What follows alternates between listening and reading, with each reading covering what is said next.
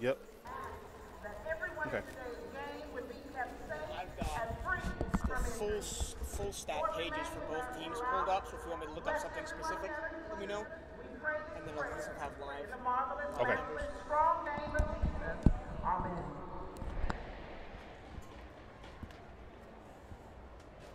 Please remain standing for the presenting of the colors followed by the national anthem.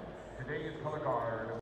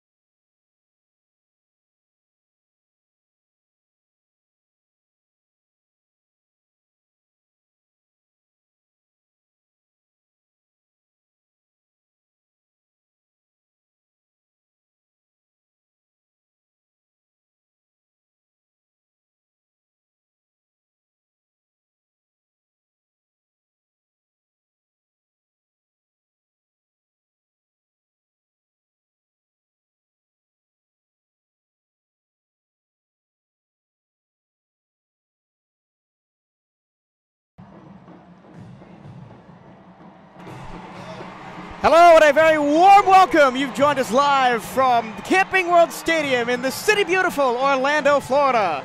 Since 1978, the Rattlers and the Wildcats have been playing on this very gridiron every single year in the Florida Blue Florida Classic. My name is Michael Turillo. Happy to have your company. Happy to have the company of Chris Shaw. Chris, this is one of the biggest HBCU football games in the country. We've got 50,000 people here in this, and I almost called it the Citrus Bowl, Camping World Stadium today. Yes, we do. What are we looking forward to today? We're looking for an action-packed, high-flying, pass and run game. A lot of action that's getting ready to take place right here on this very historic field right now today. I don't know about you, but I'm excited. Oh, I mean, you have to be excited for the Classic. It doesn't matter what the team's records are. It doesn't matter what the players are. When you put on the maroon and gold or the green and orange, you know, it's a rivalry game. Anything can happen. Listen, come third week of November, records mean nothing. Records don't mean anything. From here on out, it's all about the bragging rights. It's about bragging title. Who is going to leave out of here tonight with the bragging rights to say, hey, we're number one in the state of Florida? Let's take a look at one player to watch for each team. For Bethune-Cookman, it's got to be tight end Kamari Everett. He's caught a pass in every single game since joining the Wildcats, that 21 straight contest, and he was a preseason SWAC first-team offensive player. Everett has been phenomenal all season long. He comes with everything you need, everything you're looking for in every player. And for Florida A&M, it's got to be Isaiah Land. He is the reigning Buck Buchanan Award winner. That goes to the best defender in the football championship subdivision, coming off a season with 19 sacks and 25 tackles for loss. One thing I like about him, he keeps his head on the swivel. He's always looking, always open for the alert, for ready to make the tackle. Coin toss going on down on the field. Wildcats in anthracite tops, anthracite bottoms, silver helmets. Yellow numbers and maroon trim. For Florida A&M, it's ice all the way down. White helmets, white jerseys, white pants, orange numbers, and green trim. We've got the bands out here. Bethune-Cookman Marching Wildcats just performed the pregame show, yes, which was amazing. Like, this is my first college football game I've even been to in a couple years since graduating college, so I forget the pageantry and I forget about everything that goes along with the game, and you just sit in here and you soak in the atmosphere, and it's incredible. Well, listen, just open up your eyes, open up your heart, and open up your ears and get ready to expand out on how wonderful this crowd, the band, and these teams are getting ready to lay everything out on the line. Beautiful venue here. They've got the Florida Classic logo at midfield with the two helmets. Rattlers end zone on the right, Wildcats end zone on the left.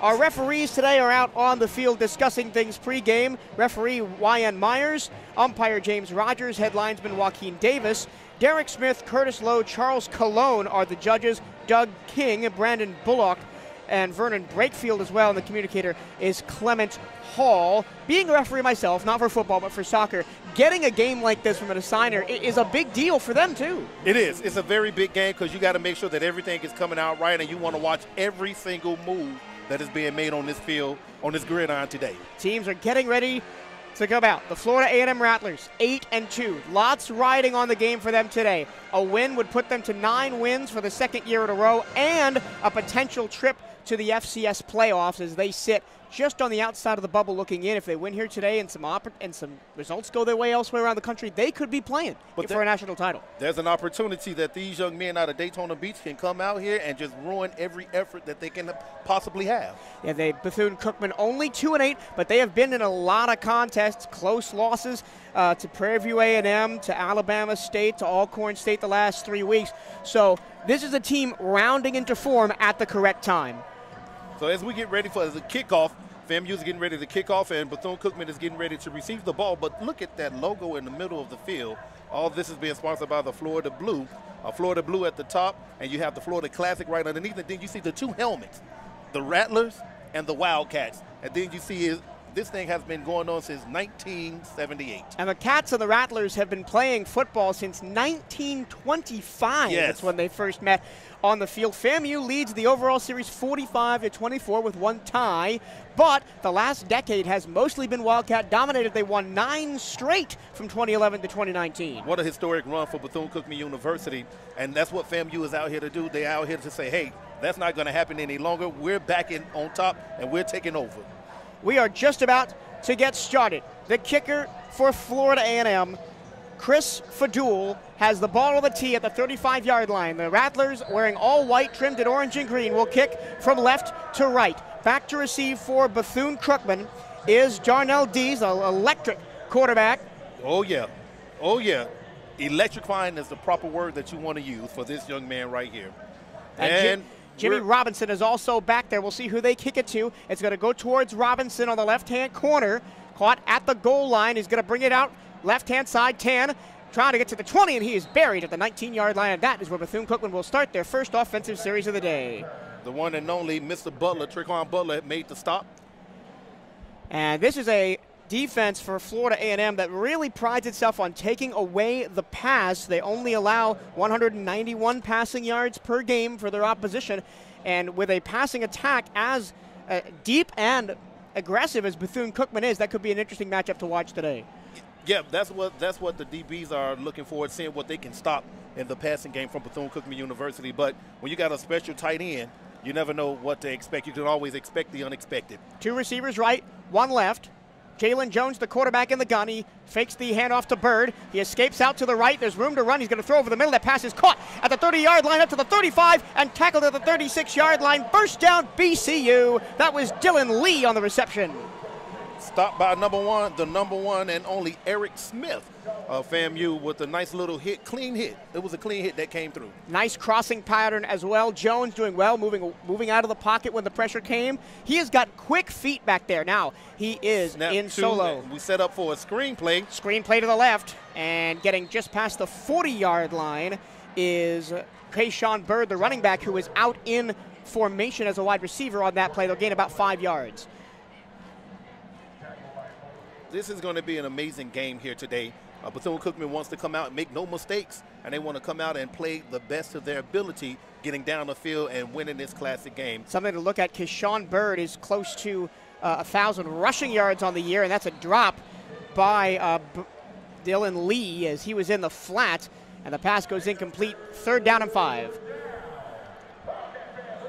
They were trying to set up the screen again. Almost looked like the exact same play. Almost the exact same play, but FAMU was already on top of it, ready to go.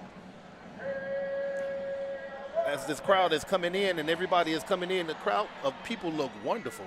Yeah, it's great to see a big crowd at a football game. Jones alone in the gun. 3 receivers to the right, 2 receivers to the left. He takes the snap. He stands in the pocket. He looks over the middle. That pass is caught at the 47-yard line. It's grabbed by Marcus Riley. Is it close to a first down? They are going to move the chains. First down, BCU. What a close call. What a close way to pass that ball in with a flat route coming right across the middle. And BCU early on in this first drive is not afraid of that middle of the field where those linebackers are hiding. They've gone 2 passes right over the middle for their 2 first downs. They motion Bird out of the flat. Draw play from the quarterback. Jones going to keep it on pass. Gets past the 50, the 45, and wrestled down at the 40-yard line. Nice little read option there from Jalen Jones. This is a good drive by BCU. That was Isaiah Merger on the stop right there. He called a swift of the draw and came up and made, but didn't make it stop enough because it was a first down, Bethune-Cookman. Yeah, Jalen Jones using his athleticism to weave his way through the defense. First down and 10 for BCU at the Rattler 40-yard line, going right to left. I formation now. Bird motions into the gun. Wide receiver motions to the left. Draw. They fake the handoff to Bird. Jones troubling, in trouble, tries to throw. It's kicked off at the 40-yard line. BCU's going to have it all the way, and looks like this one's going to come all the way back. Jones pushes the defender out at the 35-yard line of BCU. Disaster. David Morgan is on the pick, and he tries to get it in, but he is officially stopped. Disaster for Bethune-Cookman after a fantastic start to the drive. Jones was chased out of the pocket to the right. Thought he was going to throw it away, tried to force it into a tight window, and it was just undercut beautifully by the defender. And Florida A&M takes the ball away. You got to win that turnover battle. That was one of the things that Coach Sims was concerned about, turnovers. He wanted to make sure that we go out here and play a solid game. That was Javon Morgan's team-leading 4th interception of the year for Florida A&M. That's what we just talked about. These defensive backs, they keep their head on the swivel and they watch everything, and they try to take everything away from their opponents. Starting quarterback for Florida A&M is Jeremy Musa.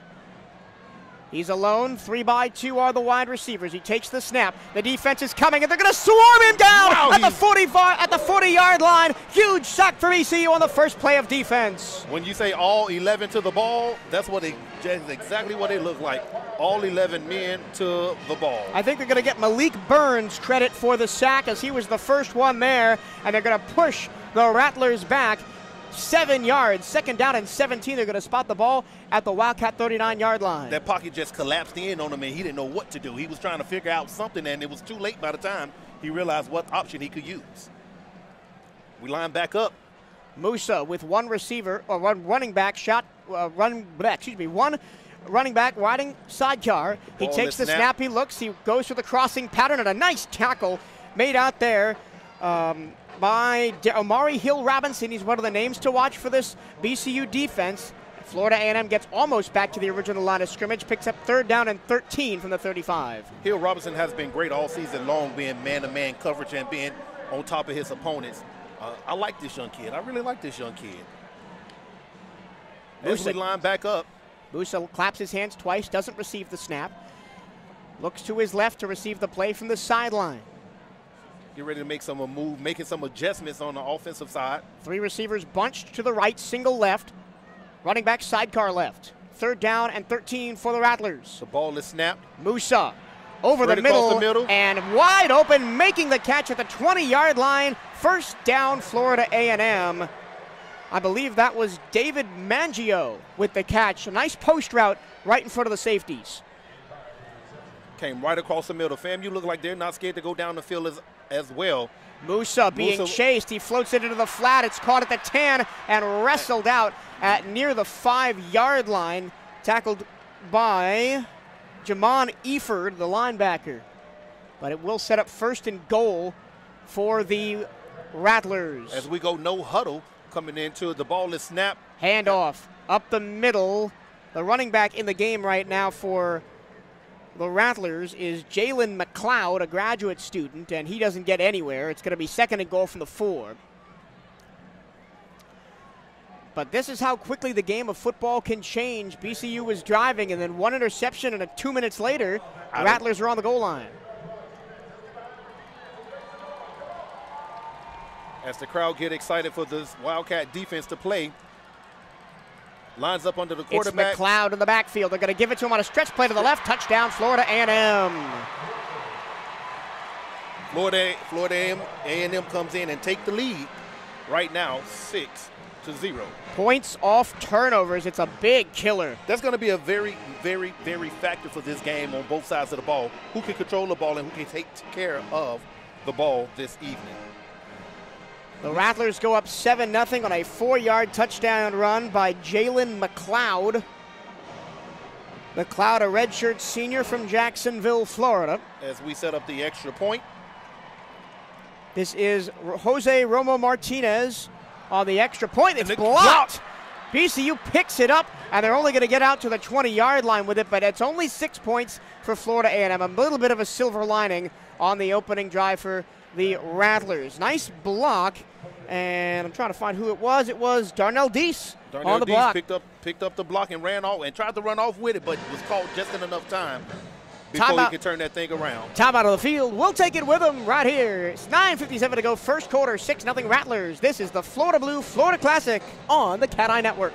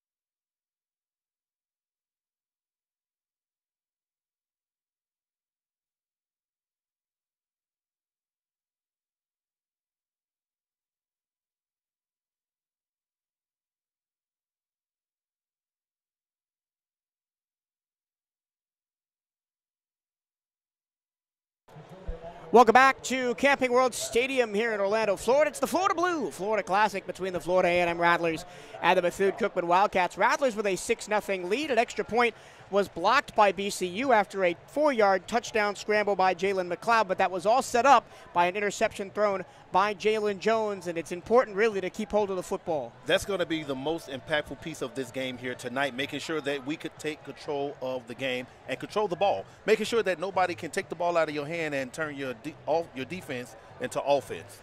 Jose Romo Martinez has the ball on the tee at the 35-yard line, so just as we were a couple of minutes ago, we will start again. I'm quite sure Bethune-Cookman is looking to come back into this game and make sure they don't make any mistakes and control the ball even better this time around. Yeah, last year in the Classic, Florida A&M won 46-21. I think BCU, even in an eventual loss, will want to keep the game closer than that. Here is the kick.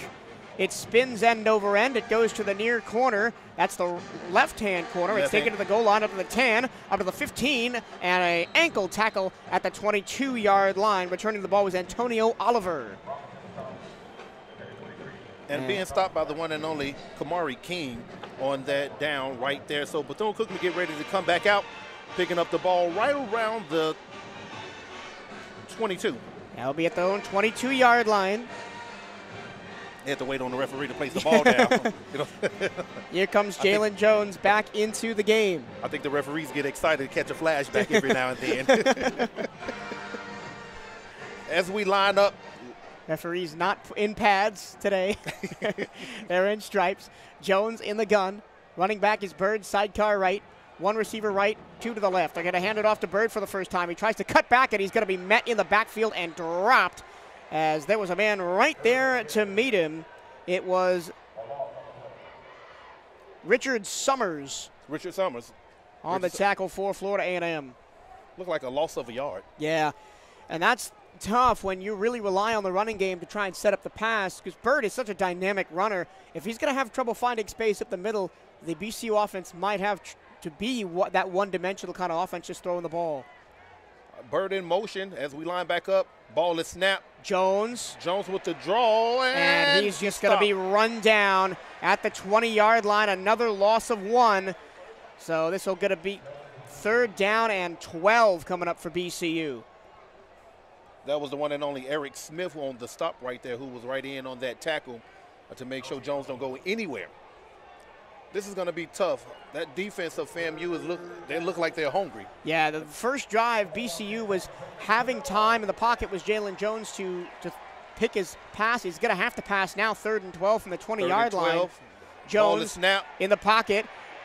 He's having to roll back, and he is sacked at the 6-yard line. A huge sack for Florida A&M. They forced 3 negative plays in a row. Kamari Stevens from the defensive end spot comes in and wrangles down Jones, and it's a 3-and-out for the Wildcats. It is tough for Bethune-Cookman right now as their back is against the wall. They're getting ready to punt out of the end zone to make sure that they don't get anything than what they need. This is Benjamin Lennon to punt, the Australian senior from Viewbank. He's set up with his heels almost at the back of the end zone. It's a high, short kick. It's going to bounce at the BCU 40 and take a Florida A&M bounce to the 35 and be down to the 32-yard line. Short field for the Rattlers here. I don't know if the wind played a factor or if it was just a high kick, but it was just a high kick that came out and didn't push out as far as it could have, as they would liked it to go.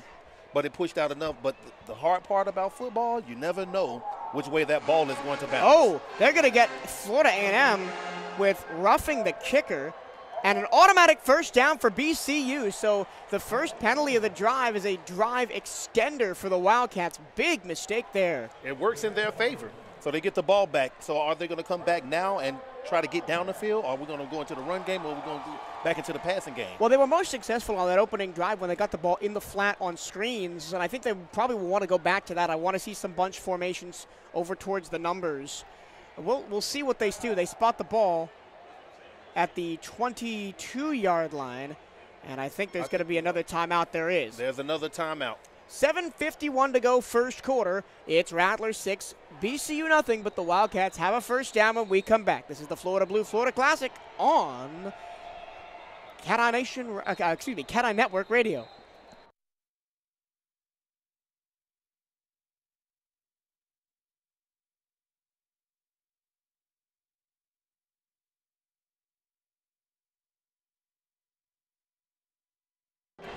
That was a short break. Very short. Bethune-Cookman, after the roughing the kicker penalty for Florida A&M, starts at their own 20-yard line. Actually, they'll spot the ball at the 22, exactly where the original line of scrimmage was. 1st and 10 for the Wildcats. Jones in the gun. Bird sidecar right, 2 receivers right, 1 to the left. They're going to hand the ball off. No, Jones is going to keep it, and he's going to be run down again. And the ball's on the ground, and Florida A&M has the football.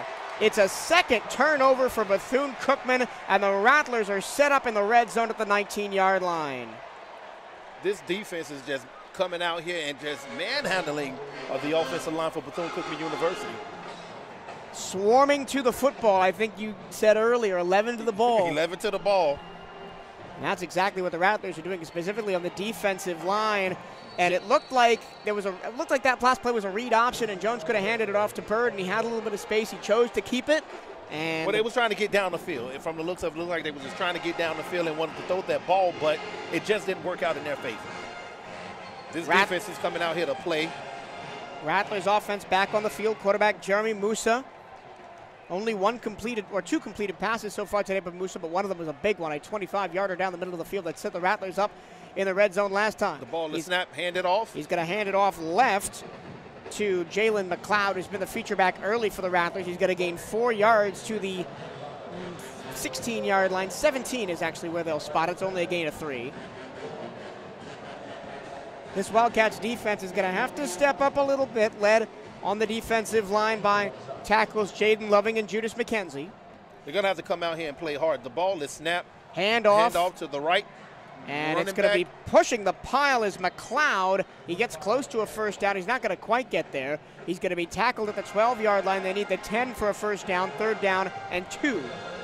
He's not that big of a back, but he's pushing that line back. McLeod just 6'1", 245. All right, a little bit short for a running back at the college level, though A.J. Davis, who we might see, is 5'11". The Rattlers like to do running back by committee with McLeod, Terrell Jennings, and A.J. Davis all over 200 yards rushing for the season. As we set up, offense back, FAMU offense is back up, overload right. It is still McLeod in the I formation. 2 receivers plus the tight end to the right, nobody out left. They're going to hand it off weak side to McLeod. He tries to barrel through, and he falls forward for a first down to the 7-yard line. And it's the second time in as many drives the Rattlers have the ball inside the 10. What is Bethune-Cookman defense going to have to do to get into this game and to turn this ball over? Well, I think they're going to have to just try and stop up the run gaps. It's really important for the linebackers to come in and support the run defense, because if you let McLeod just rush on you the whole game, you're going to end up being on the field a lot and end up being really tired. And at that point, the quarterback, Musa, can just take the top off the defense. We line back up. Musa is in shotgun formation. Musa the snap. Hand off to McLeod. He's got space over the middle of the field. He's going to be wrapped up at the 5. He's pushing the pile. The pile is pushing. He's going to be stopped at the 2-yard line. And that is numero 0, Rosendo Lewis, the junior, on the tackle for BCU. They line back up, no huddle. Rosendo Lewis is in the top 10 of the SWAC in tackles per game. Looking for confirmation from the sideline as they line back up. So for the second time in this first quarter, 5:30 to go in it and counting. Florida A&M has the ball on the goal line. They spot it officially at the 2. McLeod once again behind Musa. Shotgun formation. Timeout Florida A&M, as they could not get a play call in. 6-0, 5:12 to go. This is going to be a fun, strange game for Bethune-Cookman University defensively. They're going to have to come in and they're going to have to take defense and run defense into offense. Yeah, and talking about they're backed up to their own goal line for the second time in as many drives. What do you plan for as a defensive coordinator or a defensive line coach when your back is to the wall like this? all you can do is come out and say dig deep and make the stop. You're going to have to figure out a way how to make the stop, and we got to find the weakness. But that's why we have the defensive coordinator to come in and say, hey, this is what's going on, this is what's taking place, and this is what we should be doing down on the field. Defensive coordinator for BCU is Darren Hayes. And at this point, the Wildcats, they had great offense on the first drive. Just an interception stopped it, and they haven't gotten much going since then. I think what needs to change is they got to rely on the run game more. They tried to one Bird once, it got stopped, but I think you got to keep feeding him. He's one of the top backs in the SWAC. You have to keep feeding you have to keep feeding where your energy is coming from. If your running back is hungry, feed the beast. That's what we say. That's what you do. So if you get that running back the ball, have the O-line open up that gap, and let's push the ball back. We got to push you have to push your D-line back in order to be progressive in this tournament here today, in this game here today. Keyshawn Bird also has 4 100-yard rushing games this season. He needs 2 yards to crack the top 10 all-time in rushing yards in BCU history, currently sitting at 1,800 for his career. I got a couple of good rushing yard records myself, rushing to the table to eat dinner. Yeah, it's something we are keeping an eye on. Keyshawn Bird, obviously, only one carry, and that went for -2 yards. The stats are not updating for us here, unfortunately, so we're not going to have live numbers to talk about specifically, but we can talk about drives and possessions and as we see them as they go forth throughout the game. Yeah. It's gonna a lively crowd here at the Florida Classic. And it seems like they still coming in. Yeah, well, there's so much to do with the fan fest outside and all the excellent barbecue, and there's games out there. And now, it's almost like a carnival atmosphere. This is your first Classic here, It right? is indeed my first Classic. I've been to many a game here, bowl games and soccer games and all that, but never a Classic. Up there it is right there. That's the Bethune-Cookman Marching Wildcat Band playing for you that you hear. And they blow the roof off the joint. Well, okay, here we go. Rattlers. As we come back in from the timeout, 2nd and goal at the 2-yard line. Bethune-Cookman back against the end zone. It is still Jalen McLeod in it, running back for Florida A&M. One substitution coming in late for the Wildcats as Devontae Hampton runs in to be, I believe, a linebacker. Yes, he's going to stop up right there. Whistle, and here we go. All right, we're back in. Back in the power I formation for FAMU. Motion to the right. Now he comes back to the left, fakes it. Handoff up the middle. Did he get there? No. I believe the BCU defense stopped him. Oh, they're calling touchdown. Was there a second effort by Jalen McLeod? Yes, there was. Touchdown, Florida A&M. Wow. Well, the Rattlers have used 2 BCU turnovers and turned it into 2 Florida A&M touchdowns. And the Rattlers quickly on top, 12-0. Remember, the extra point the first time was blocked. Can we do it? Can they do it again? Well, it was blocked the first time by Omari Hill Robinson. No, excuse me, Darnell Diaz, and he is out there again. But the Rattlers have a very good kicker in Jose Romo Martinez. He actually leads the team in scoring this season. That kick is up, and kick is good. Is good. 5 minutes and 1 second to go in the first quarter. It's 13-0 Rattlers over the Wildcats. BCU tries to figure out something to do on offense when we come back. This is the Florida Blue Florida Classic on the Cat Eye Network.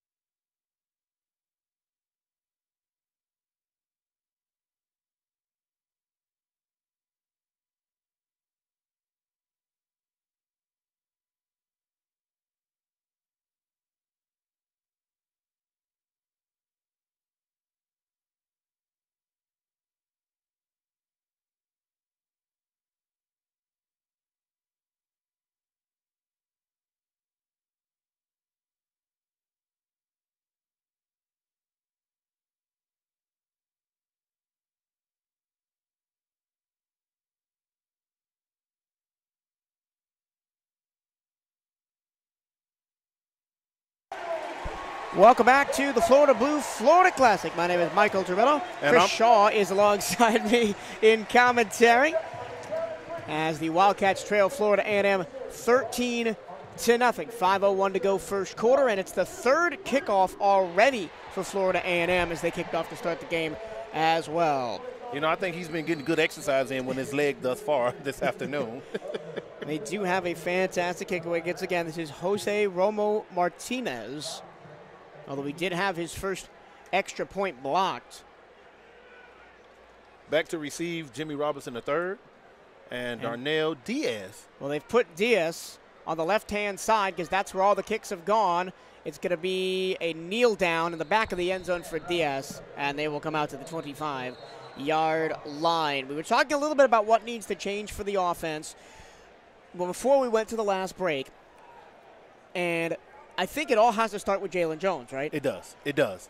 Jalen is going to have to come back, and he's going to have to try to get rid of the ball a little bit faster according to this defense because they're swarming him before he can even say height. And they're not even bringing extra pressure, right? No. It's just 4-on-4 up front, and Florida A&M is winning that battle. So here we go.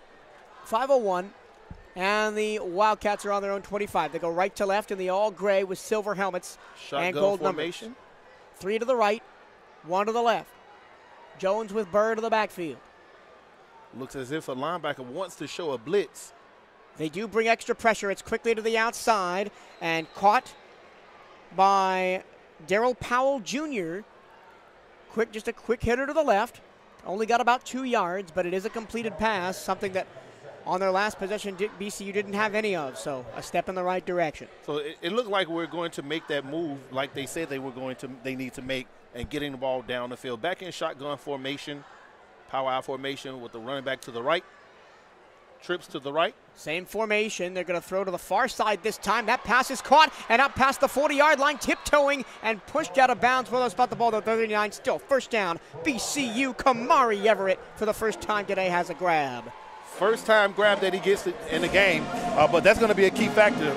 Watching him to make sure that he can get the ball in his hands so we can get down the field. Top receiver for Bethune-Cookman. 399 yards on the season, averaging 11.4 yards per reception. He's got 6 touchdowns, which also leads the team. We line back up, shotgun formation. This time it's 2-by-2, ball on the right hash, high snap for Jones. He's going to hand Bird it off to receives Bird. the ball. Bird bounces to the right. He gets Bounces a block out to the right. 50, Nice block. and he gets out of bounds at the 49-yard line of FAMU. I said give it to Bird. They gave it to Bird, and he flew away. Feed the beast.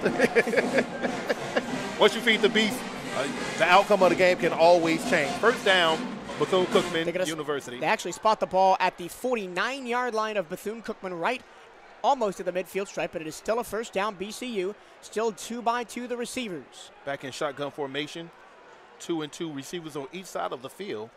One high safety for Florida A&M back there. They're going to swing it out to the right-hand side, and the pass is dropped. It was a little bit too hot to handle for Cameron Overton, and it's 2nd and 10. That's the second time we've seen Jones throw a pass like that. It was a little bit too far in front. It went out just a little bit too far. I know he's got a lot on his mind looking at that defensive 4 coming at him. So he's trying to make sure that he get rid of the ball, but in enough time and in an accurate manner. That defensive front is led by Michael Watson II, only a freshman, but he lines up on the right side as a defensive end. Bird motions into the backfield now, 2nd and 10 from their own 49. Jones takes the snap. Nice pocket. Now he's forced to roll to his right, looking down the field, and it's incomplete. He just threw it beyond Krishawn Bird, who had gone in motion over the middle from the running back spot, and it is 3rd down and 10. It was right there, right by the hair of the chin, but he missed it right off the fingertips of his hands. But again, we're seeing Jones have to roll out pretty quickly to avoid the pressure. That pressure is coming in, and it's coming in hot. Let's see if Florida A&M decides to dial up more pressure. Third down. 3rd and 10. Oh, it looks like they're going to bring the pressure, too. It does look like it. Both linebackers are up towards the line of scrimmage. In the box. Jones, time to throw. Now the pocket breaks down. He rolls to his right. He's going to take off and run. He cuts it back, makes one defender miss. He gets close to a first down. It depends on the spot of the ball. I think he might be just short. Just short of the first down, look like. Now, let's see where the referee spot the ball. Down 13-0. If it's 4th and an inch on your opponent's 41-yard line, I think you kind of got to go for this, Do you right? take it? Do you take it? Oh, they gave him the first down. So our point is null and void, it doesn't matter. First down, BCU at the 41-yard line of Florida A&M. Second trip into Rattler territory today for the Wildcats when they were in this similar position on the first drive of the game. Jones did throw an interception. Were the coaches listening to us as we talk? Maybe. Maybe they are. Maybe they're tuned into the Cat Eye Network. Bunch formation left. Hand off to Bird up the middle. No, they're going to swing it out to the right, and the defense was all over it. The catch was made by Marcus Riley, but big number 63 wearing white and orange was there to bring him down. That was Rick Taylor.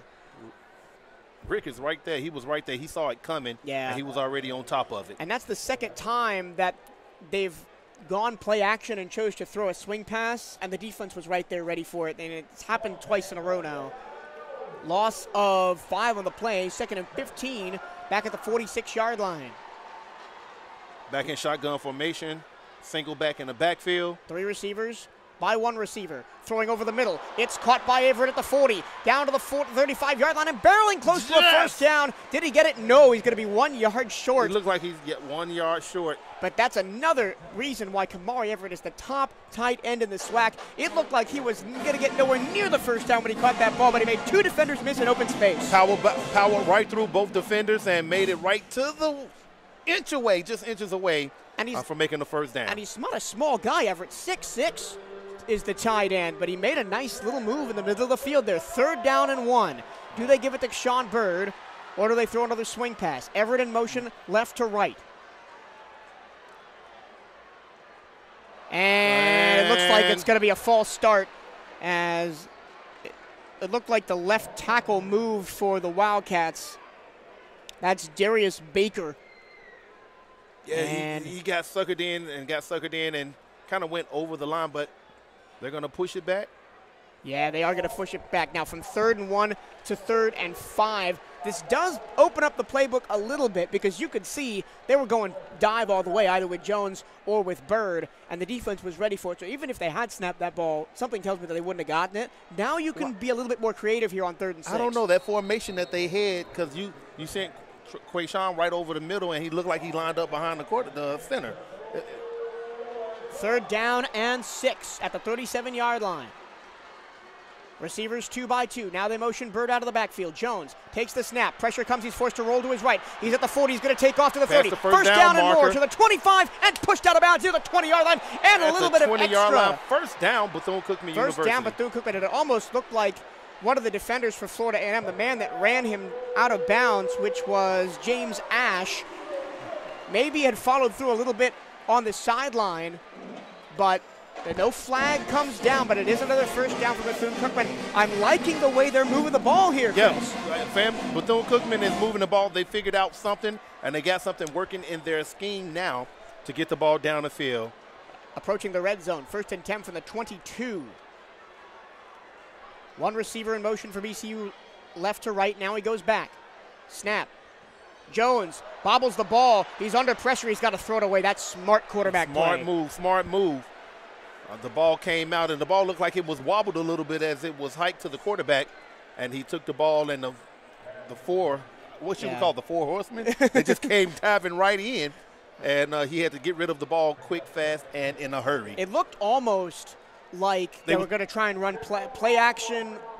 It looked like a play action into a screenplay that they were trying to run, but it didn't pop up. And the snap was just a little bit too high and wobbly, as you said. So that's the end of the first quarter. We've hit triple zeros, 13-0 Florida A&M, but Bethune-Cookman is approaching the red zone there at the 22-yard line. When we come back, it's more Florida Classic football right here from the City Beautiful. Stay tuned to the Cat Eye Network.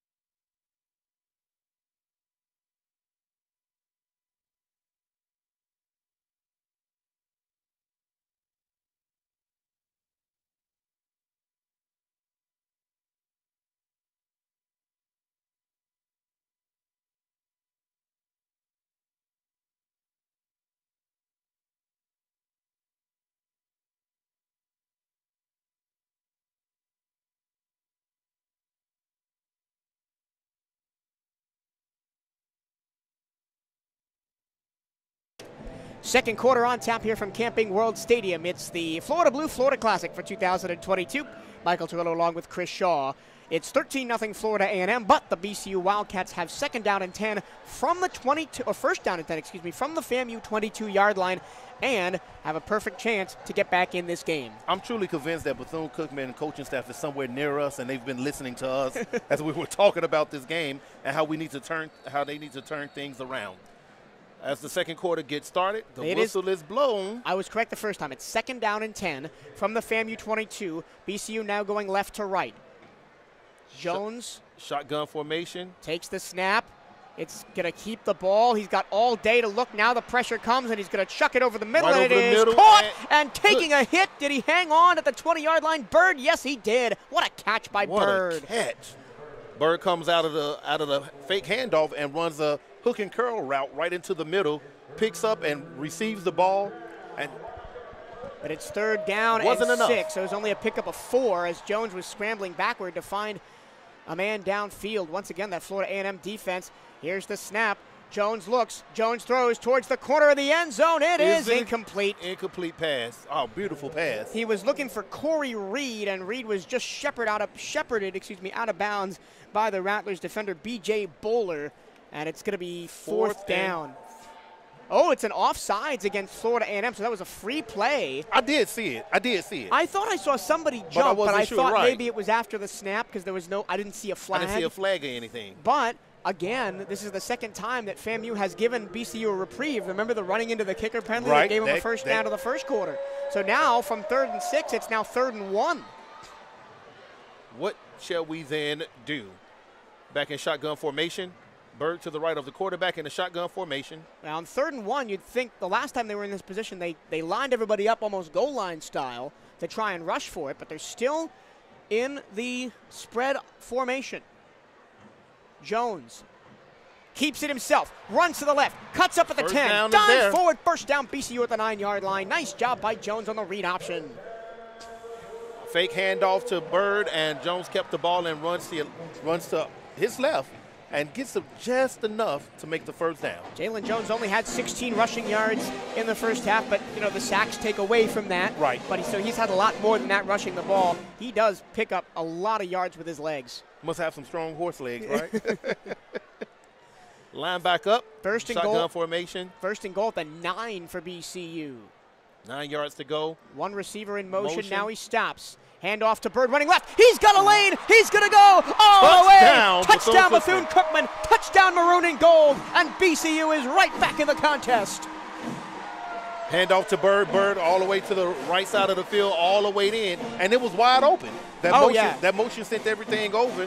As they went over, he thought the receiver was going to go out and left the whole right side of the field wide open. And something I love, as you'll get to know me, as an offensive guy, I love weak side handoffs. Right. I love weak side handoffs because if the defense is not prepared for it, as a running back, you've got all the space in the world to work with. And there was nobody in a white and orange jersey within like a quarter mile of Kashawn Bird as he crossed the goal line. Here is the kicker, Dylan Mogdom, to attempt the extra point for BCU. Snap good. Up. Kick on the way. It is good. Bethune-Cookman is on the board. 13:34 to go in the second quarter. FAMU 13, BCU 7. The Cats are back in the game. We'll be right back on the Cat Eye Network.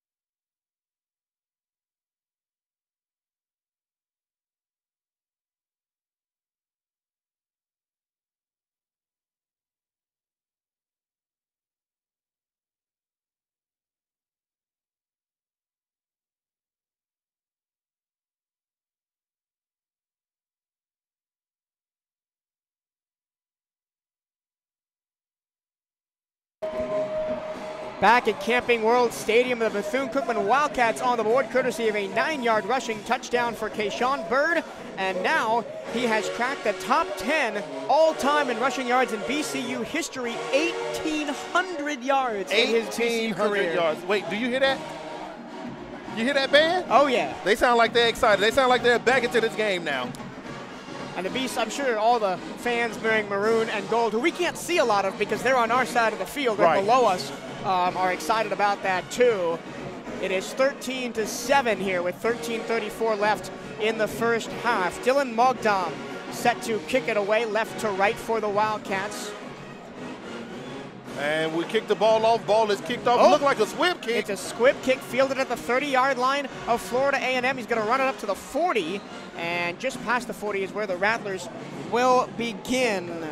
That was Jalen Gross, an offensive lineman playing special teams, who actually picked that one up. Who got hands, Yeah. right? Who say that Hey. the big men don't have hands? Yeah, and that's why you play those squib kicks, right? Because the offensive linemen or some of the specialists that play closer up to just tackle, they don't touch the ball very much, and you never know what could happen. It's nothing like seeing a big guy get the ball in his hands and make something shake. You remember the guy, I don't remember his name, but he played for Baylor a couple of years ago, maybe 2015 era. He was like 300 and something pounds. Yeah. And his senior day, they gave him the ball and he To run it right in. He get a touchdown. What a great college football moment. All right, 1st and 10 at the 42-yard line, going right to left. Snap to Musa. He's got time to throw. He's going to throw it into the flat to the 45 and pushed out of bounds right there. I believe that was Rosendo Lewis on the tackle for BCU. A.J. Davis to receive the ball. Yeah, A.J. Davis was there. To receive the ball and make something shake out of nothing. Omari Hill Robinson also on the tackle for Bethune-Cookman. That gain of 3. So, actually only gave him 2. Gain of 2 second yards, down and 8. yeah. We line back up. It is still Jalen McLeod in at running back for Florida A&M, and they brought the wide receivers in tight. Looks like a running formation. It's 2-by-2 plus the tight ends. Ball is snapped. Handoff, Handoff Robinson to the running receiver. right. He's going to be wrapped up. And no, he stays on his feet. How did he stay on his feet in the backfield? He's going to push the pile close to a first down. The pile is still being pushed. Wow, what strength by Jalen McLeod. I thought that Omari Hill Robinson had him dead to rights in the backfield. Devontre Hampton was in right there on that tackle, and all the power in that leg game kept the running back up and running. Yeah, excellent job on McLeod. And that's why you do leg day in the weight room. That's for those absolutely kind of situations. important. I thought BCU had him wrapped up, but in the end, he gets a 9-yard run on a first down into BCU territory at the 48-yard line. Musa now alone in the gun. 2 receivers to the right, 3 receivers to the left. Tight end set left as well. No running back in the backfield. Musa claps twice, takes the snap, it's knee high. He's got time to throw, he goes over the middle, it's caught at the 35-yard line and close to the 30. A nice catch by Darian Oxendine. Oh, excuse me, that was David Mangio. Mangio with the receive. That's his second catch, Mangio. First down, Florida A&M. Yeah, at the 32-yard line. Mangio had 1 catch in the first drive of the game for 17 yards. He's got another one right there for about 20-ish yards. So great efficiency We line for back the up, senior. trips to the left. It almost looked like BCU's Ryan Blake was in the neutral zone there. But he backs out, no call. Quarterback goes under the center this time around. Motion left, wide receiver. 2 fake Fake handoffs. handoff. Musa looking deep, wide open in the end zone. Touchdown, Florida A&M. Wide open in the end zone for Florida A&M.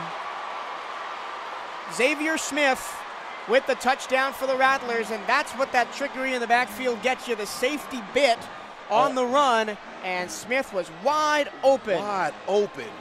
for his 11th touchdown of the season. Wide open. What a way to receive the ball. Xavier Smith. Xavier Smith, the reigning SWAC Offensive Player of the Week, had 13 catches, 145 yards, and a touchdown in their win last week at Alabama State. The extra point is up. Ball is snapped, and the kick is good. Well, BCU, after getting on the board, allows a FAMU drive straight down the middle of the double, and nice passes by Musa. A nice catch by Mangio. FAMU came back and said, hey, I know you got it, but this is what we're here to do, and this is what we're going to do. And they came back down the field and answered right immediately. Officially a 32-yard touchdown from Musa to Smith. We'll take a break, come right back. 11:10 to go, second quarter, 20-7, FAMU over BCU. This is the Florida Blue Florida Classic on the Cat Eye Network.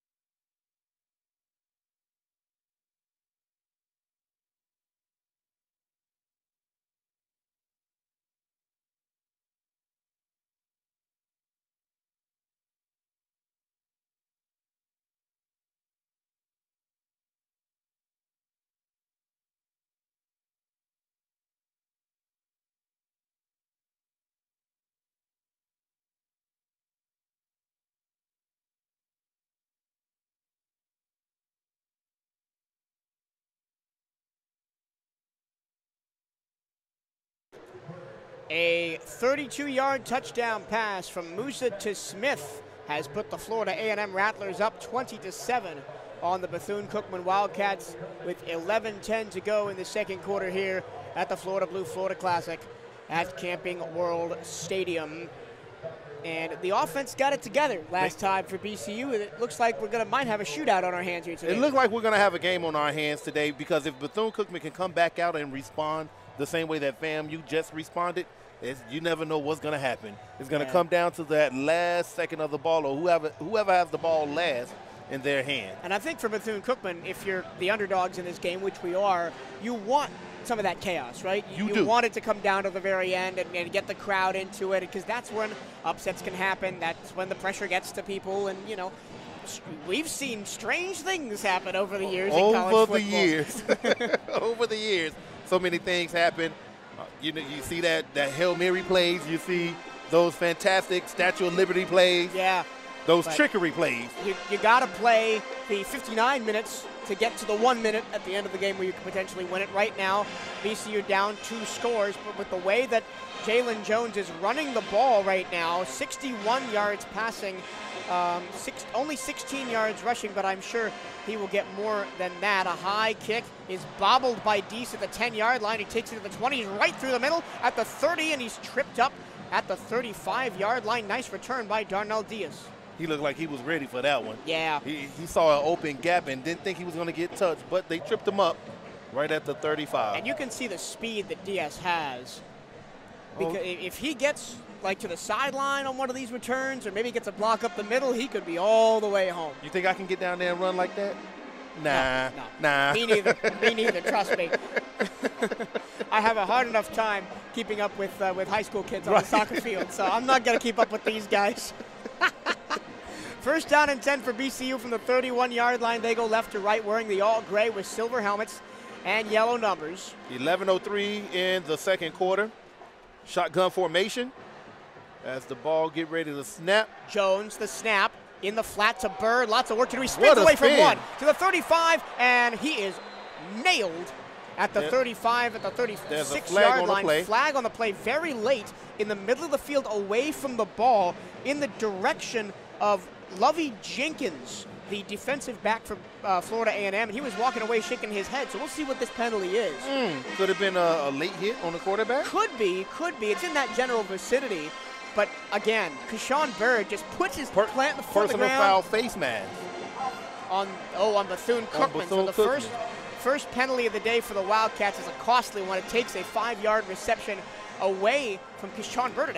A nifty 5-yard reception as well, because he had that nice spin move. He just stuck his foot in the ground, made the defender look silly and picked up 5, but it's a 10-yard loss for BCU. The ball was snapped, and as Bird came out in the flats in the backfield, quarterback throws Bird the ball, and Bird hits a nice little spin move and gets up the field. But that face mask holding penalty is going to be a factor. All right, now 1st down and 20 at the 21-yard line. Whistle and a stoppage of play from the official. I think it was a substitution thing for Florida A&M, as there was a guy running on late. Now we'll spot the ball down and go. Overload to the left. 3 receivers that way. Motion in the backfield.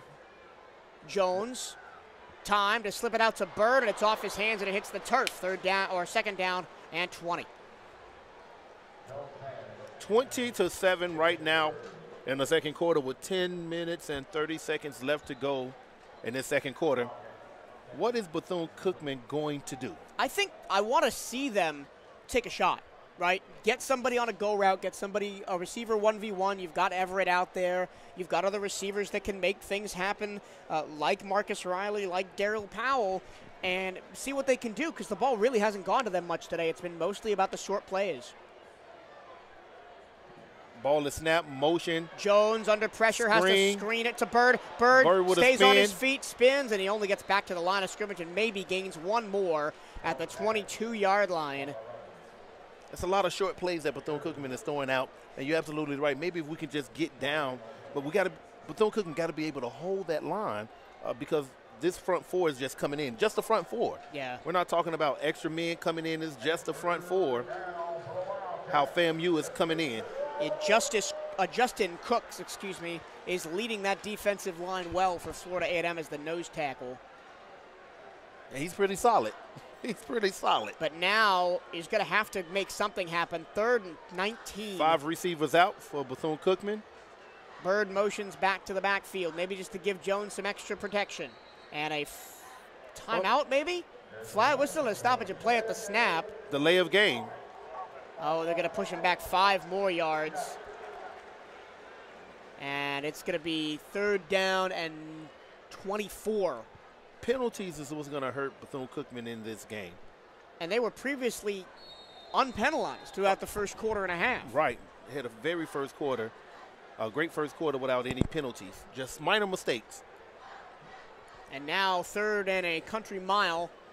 They got to get all the way to the 41-yard line. Ball spotted at the 17. Ball is snapped. Jones takes off on a draw, and he is not going to get very far. Run down to the 22-yard line. He got the penalty yards back from the delay of game, but not a whole lot more. And out comes the punting unit for the Wildcats for the 2nd time today. Ben Lennon was a recipient of a roughing the kicker penalty the first time he was out to punting from the back of his own end zone. But he's got to get a better kick away than that, because the first kick only went about 40 yards. We got to get a good kick in this time around to push the Rattlers back into their own territory. It is Jamari Shared returning for Florida A&M. He's got his feet on the 43-yard line of FAMU. As we get ready for the ball to be snapped, the ball is snapped, and another whistle. I believe this is another delay of game. 2nd delay of game, and Terry Sims just came onto the field, and he is hot at his players. So they'll push the ball back to the – they haven't updated the scoreboard yet. Well, the ball, either way it goes, the kicker is now in the end zone, and his own end zone, getting ready to kick this ball out. They put the ball on the 14-yard line. So he's right at the end zone. Yeah, he's on the 2-yard line is this could be dangerous. Ben Lennon. They're not going to pressure the punt. Lennon gets it away. It's high, arcing end over end. Going to land at about midfield. Fair catch called for and taken. Oh, no, it's not a fair catch, but it's pushed out of bounds at the 41-yard line. Actually, it was a fair catch. It's a fair catch. It was a fair catch. Anytime you wave your hands. He got up and ran, so I was like, wait a minute, did he call for a fair? He did call for a fair catch. But you can never go, you can always be on the safe side, and the defense did exactly what they needed to do to at least just put hands on them to stop them.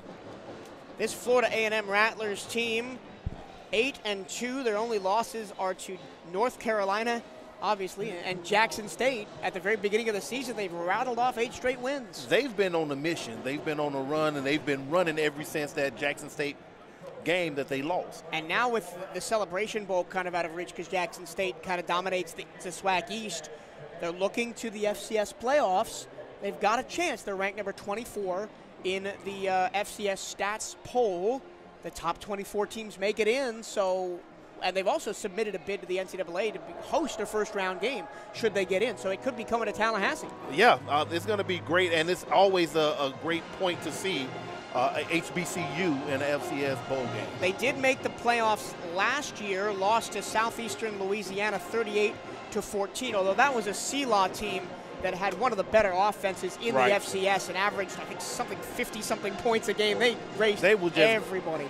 What do you expect? Yeah. What can you do when you got someone like that offensively, just constantly coming in and going in and going in? But you said it yourself, right? The HBCU's underrepresented at the FCS playoff level because of the Celebration Bowl, taking their top 2 teams, the best in the SWAC and the best in the MEAC, and playing them in a bowl game at the end of the year. And there has been conversation about, well, why don't we send our best teams to the FCS playoffs? Why don't we let them compete for a national championship? Well, you know, it's always great to have your own in an HBCU ramification, to have a national championship that you can call. But it is also even better and great to have that team to go to the FCS Bowl and get in those bowl games, and let's win something and bring something back home. Bring one of those real national titles back home. 1st and 10 for FAMU at the 41-yard line. They go right to left, wearing all white, trimmed in orange and green. New running back is A.J. Davis. He's going to get the ball on a handoff stretch play to the right. He's going to dance through, and he's going to be tackled after a gain of about 6 yards right at the 45-yard line. And I'm trying to see who made the tackle there for BCU. It looks like it was Eddie Walls. It looked like Eddie Walls that made the tackle, but it was so many down there. But I think Eddie Walls was the first one to touch. Officially gave him 5 yards on the run. So they'll spot the ball at the 46-yard line. The ball moves to the snap. Davis trying to get the ball again. Cut back. Bob and weave. He's going to be dragged down from behind by Eddie Walls again. Oh, no, Devin Stubbs was first to that. Walls was also in there on the tackle. Brings up 3rd down and 3 at the 48. And BCU this would be a huge boost for BCU if they can get off the field here, force a 3 and out. It'd be great. Push them back and let the offense come back out here and put their magic to the test. 2 receivers right, 2 receivers left. They're on the right hash with the tight end set to the right. And I believe this is a free play as a BCU defender jumped off sides. The pass goes to the far side. It's caught by a sliding receiver for Florida A&M, Xavier Smith, on the catch. And I think they'll move the chains. Yeah, they're going to decline this penalty and move the chains into BCU territory. Yeah, good fake. Good hand clap fake in the shotgun formation. It looks as if he clapped the hands, but as a defender on the defensive line, your job is to always watch the ball. Don't listen to watch the ball, because when that ball moves is when you move. And that's just the way the cookie crumbles. So the defensive line got to watch that ball and make sure that ball is moving before they make those moves going over the line of scrimmage. First down. 6:55 and counting to go in the first half. Florida A&M using all the time on the play clock. They've got a 20-7 lead here in the Florida Classic. They're on the BCU 45-yard line. The snap to Musa. He looks. He gets ripped down. The ball comes out. Fumble. The ball comes out at the 40-yard line. It looks like the Wildcats have it. It looks like the Wildcats have it. There was I couldn't see who it was, but somebody came off the edge and ripped the ball out of Musa's hands. It looked like the DB just came in out of nowhere and just knocked the ball out of Musa's hand and fumble. And did Bethune-Cookman receive the ball? I'm not sure who they're giving the ball to. It looks like the Florida A&M offense is staying on the field, so the Rattlers did maintain possession. Uh-oh. Oh, boy. Let's see what the replay says and what the replay does. I don't think they showed a replay, or I didn't catch it on the Jumbotron here. But the Rattlers offense is back out of the field, and I believe the man that ripped the ball out was Judas McKenzie, who got back to the quarterback. Oh, no, Ja'Cory Jordan was on the sack for BCU. Shotgun. Handoff, swing to the right, and he's ripped down in the backfield. They brought Xavier across the field, and he was torn down by the ankles. Joshua Thornhill on the stop in the backfield. And now it's what a great stop. Third down and I don't know where it is. Third down and a long way. They are on their own 37, and they got to get to the BCU 37. So ooh, exactly, that's a long field. Exactly. The stat sheet says 2nd and 26. Bethune-Cookman takes their second time out of the half.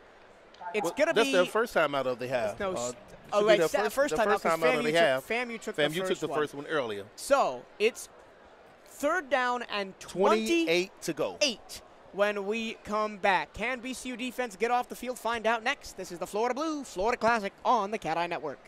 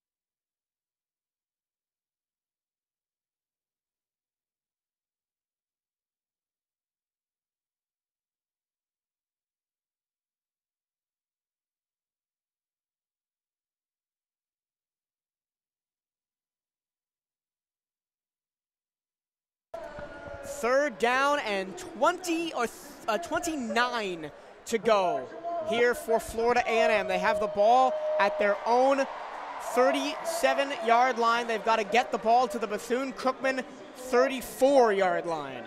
And his defenses look like they're ready to make some noise as the crowd is getting ready to get excited because I guess they're getting ready for the most exciting time is the halftime show, I guess. Yeah, the bands are going to be on the field. We're going to enjoy that.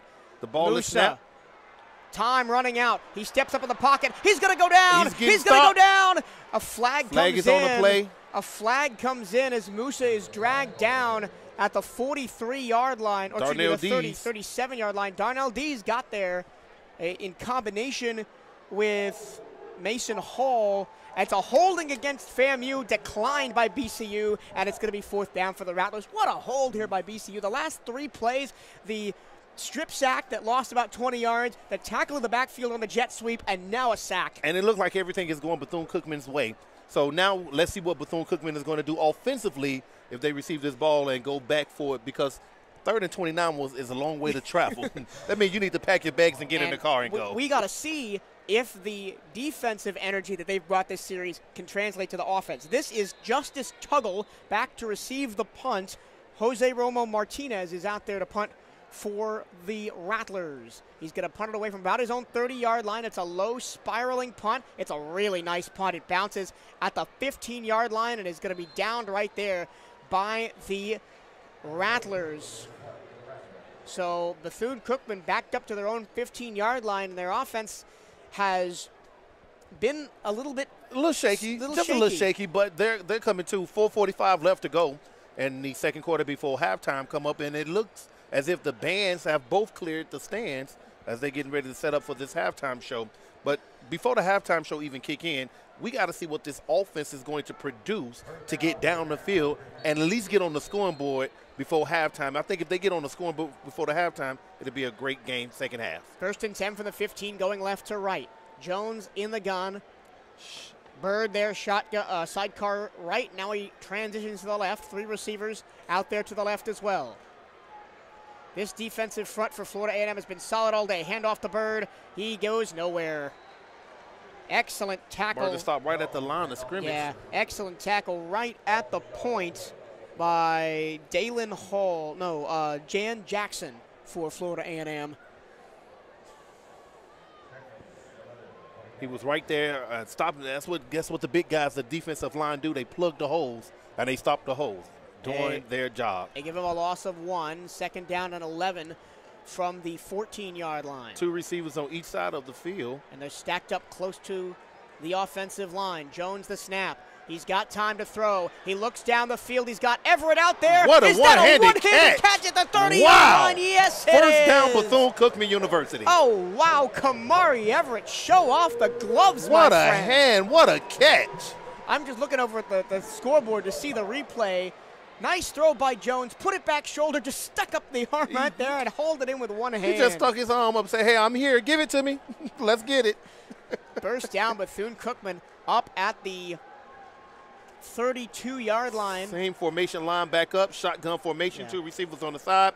Tight formation, ball is snapped. That was an 18-yard pass to Everett. Jones scrambling back near the 20. He still scrambles. He's got to get the ball out there. He He's gets still away with running. one. He does pitch the ball to the sideline, and a flag, comes in very late. That's not going to be intentional grounding because he's out of the pocket. I'm not sure what that flag is going to be. A second one now comes in. Wow. So Jones backed runs, up, backs he up, rolled, and comes out and didn't even make the line of scrimmage. He's still in line, so he can throw the ball out. and he threw the ball into the bench, got the ball away. I hear clapping coming from the BCU fans here on the near sideline. Could it be maybe a late hit or something? We're going to see what the referee says. The referee today is Y.N. Myers. Oh, blindside block on BCU. And once again, the Wildcats struggling to get out of their own way in this second quarter after going penalty-free in the first quarter. Penalties is what's going to cost this game to hurt Bethune-Cookman University. 3 minutes and 20 seconds left to go in the second quarter. The score is FAMU 20, Bethune-Cookman 7. And as we back the ball up 2 times out apiece for both teams. it's going to be interesting where they spot the ball here. Got to see something. As Bethune has got to do something. Got to get out of these penalty situations. The referees are still talking about it. They're going to spot the ball all the way back at the 14-yard line. 14-yard line. Wow. So that is a 5, 10, 15, there's a 20-yard penalty. Oh, because it's a 15-yard penalty from the spot of the foul. From the and spot he of the was foul. 5 yards in the backfield. Yeah. So we're back in shotgun formation. Bethune is ready to receive the ball. Overload left. 3 receivers to the left. So it's still first down, but it's 1st and 24 from their own 14-yard line. Running back shifts over from the right side to the left side of the field. Fake Fake the handoff to handoff. Bird over the middle. Right pitch over the and middle. Catch. The ball comes out. Incomplete pass. Jones was looking for Jamon Eford. He's not an offensive player. What? Darryl Powell. Darryl Powell, He was excuse looking me. for Darryl Powell, and it slipped right through Darryl Powell's hand, Jr., who thought he had the ball and just went right through. And Jones is putting the ball on a line. He's got good arm strength. Yeah, he's putting the ball right there. It looked like he's every pass that he's thrown has been on the money. And there's been, I think, 3 or 4 drops today by Bethune-Cookman that has really hurt them. 5 penalties for 35 yards now. Second for and the 27 Wildcats. to go, All- 2:48 to go. Yeah, 35 yards of penalties all in this second quarter.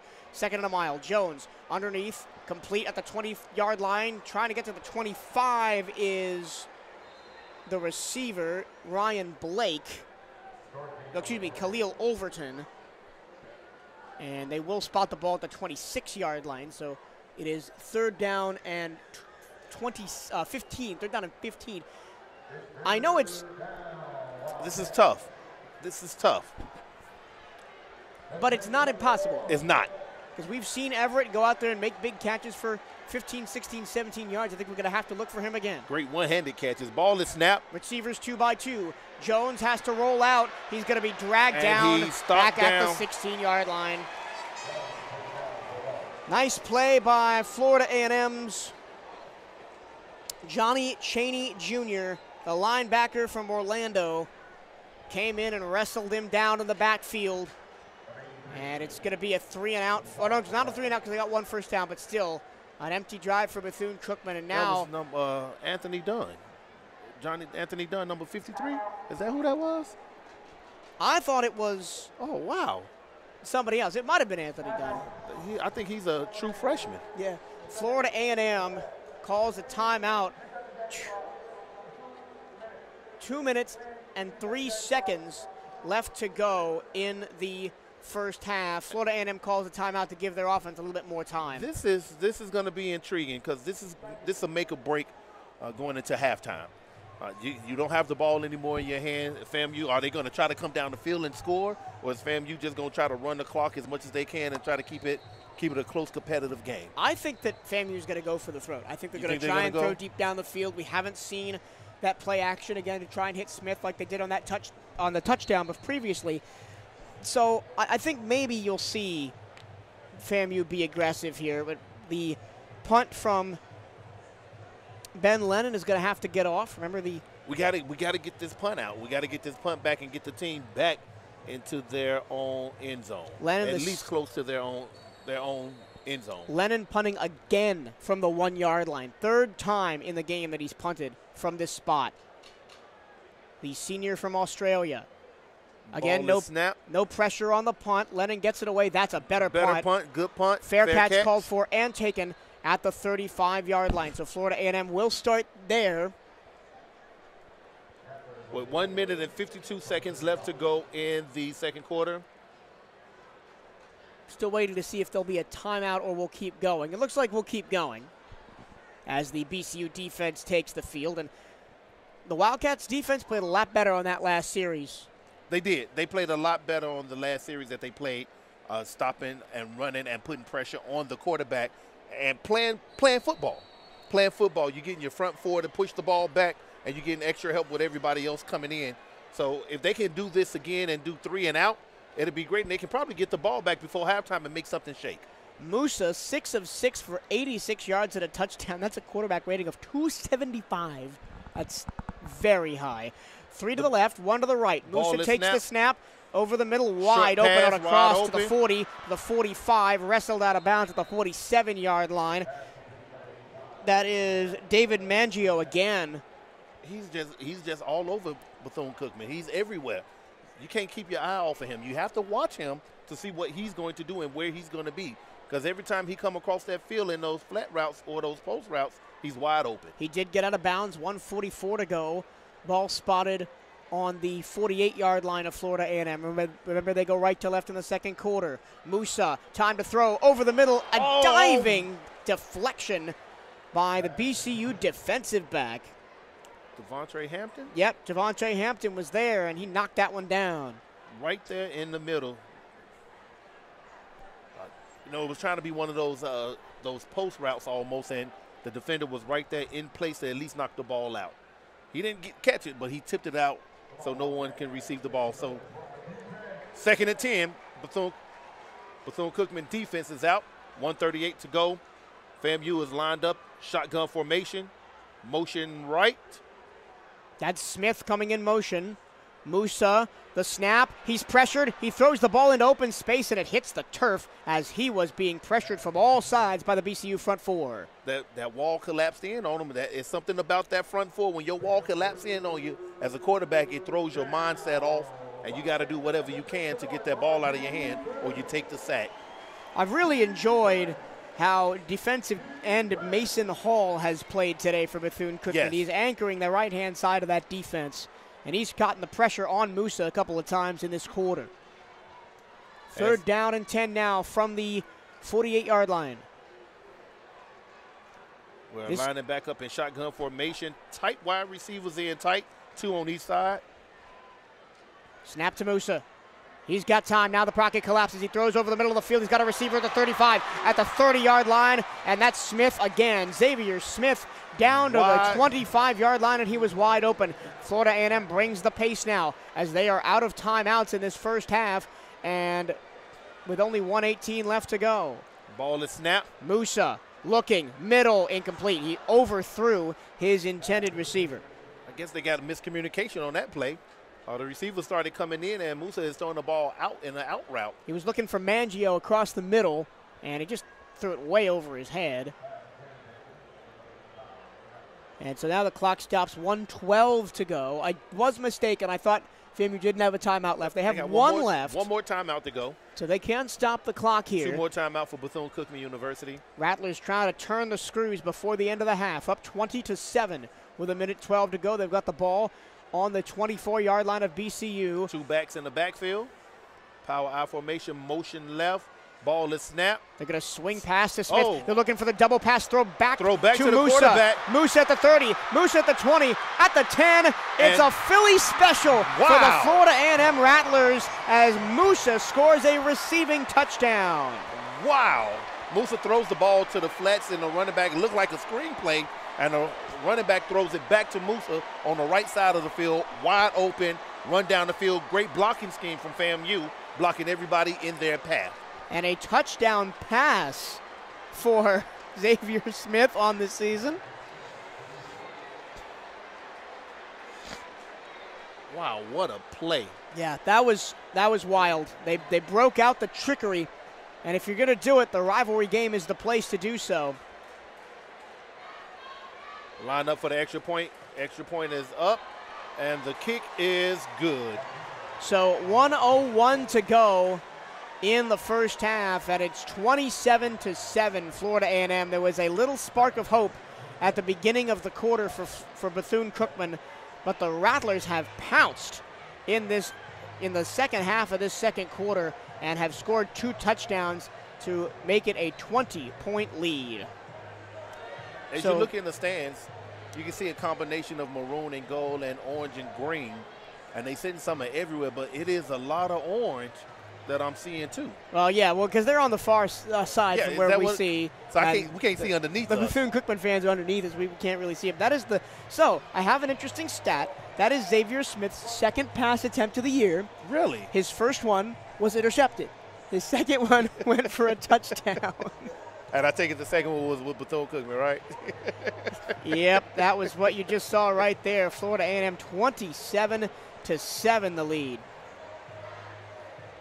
All season long, Bethune-Cookman and has been dealing with adversity, back being against the wall, dealing with hurricanes back-to-back that come in, keeping them on the road for almost a month, being out and trying to figure out places to play, practice. It's been a lot for Bethune, and they've been faced with adversity. And they've practiced at Jackson State recently with Nicole, and then, yeah, you're right on Ian. They were out of it for a month and traveling and living out of hotels. And I got a quote from Coach. At least I thought I did. I'll maybe find it at halftime. The ball is kicked off, and it is back. Diaz takes it at the 5.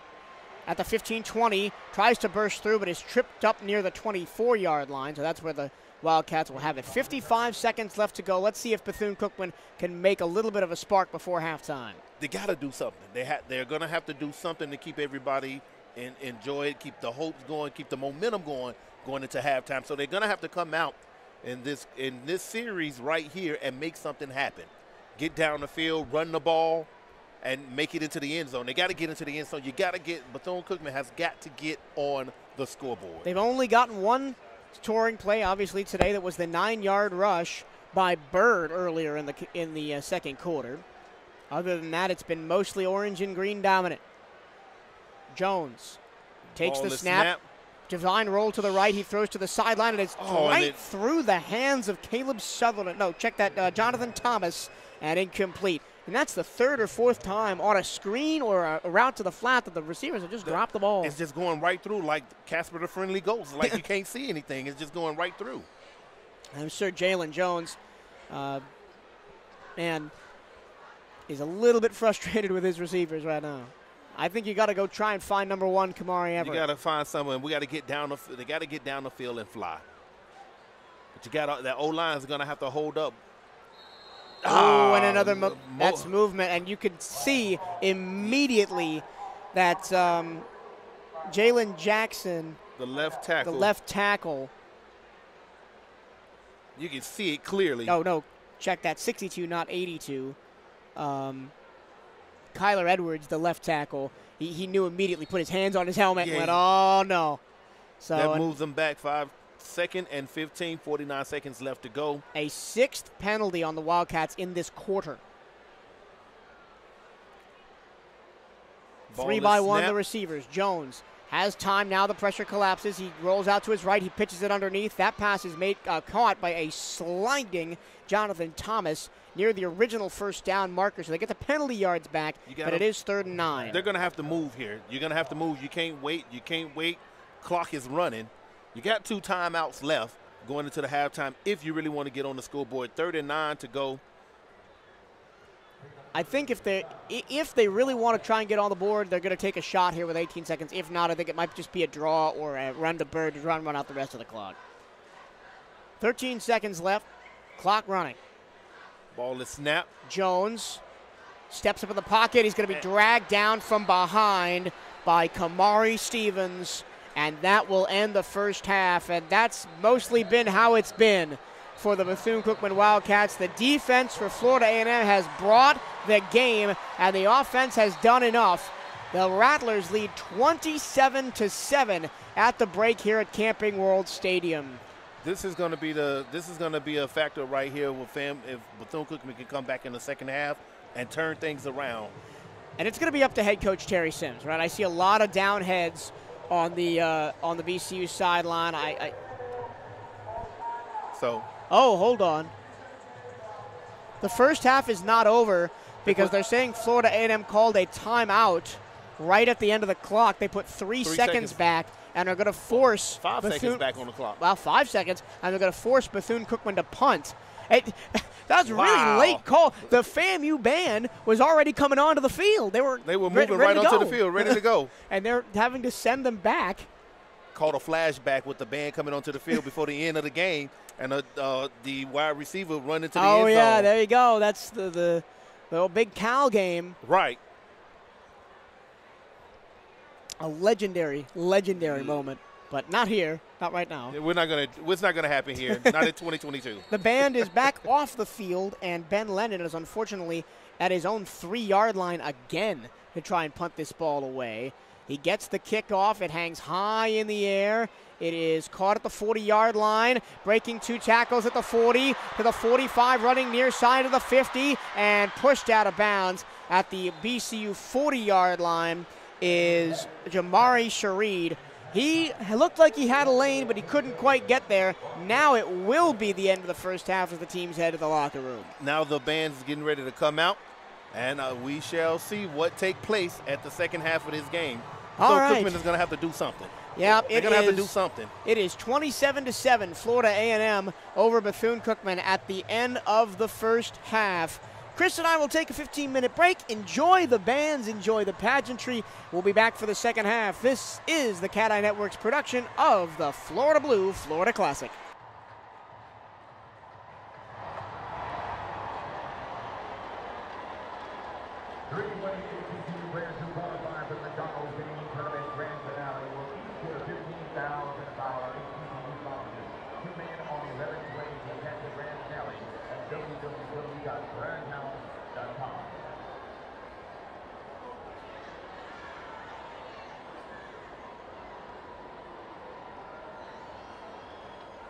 We'd like to give a special thank you to Nike and LeBron James for making FAMU the first team to wear LeBron signature tennis shoes.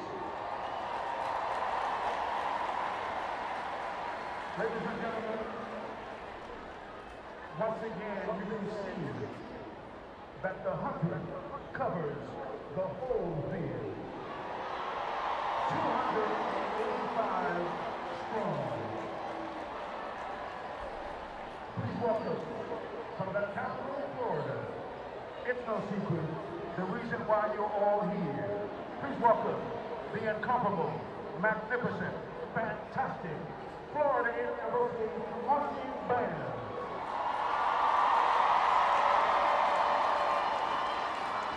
BCU, this ain't what you want.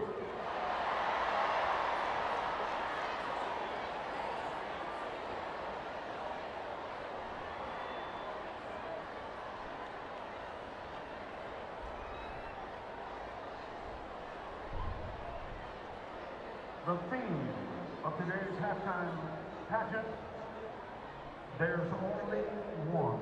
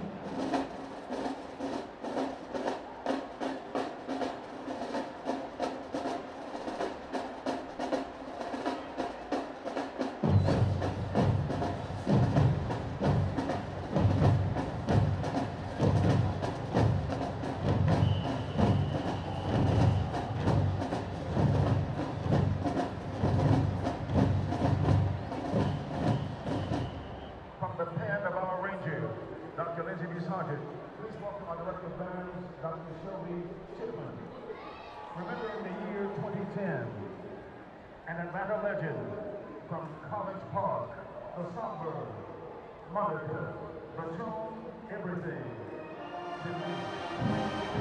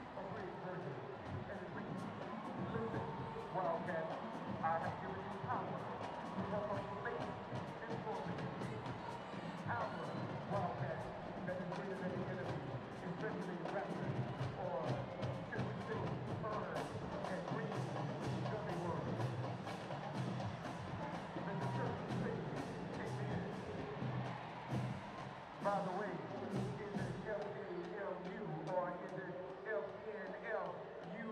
Get the picture. We FREE. Free of you rappers.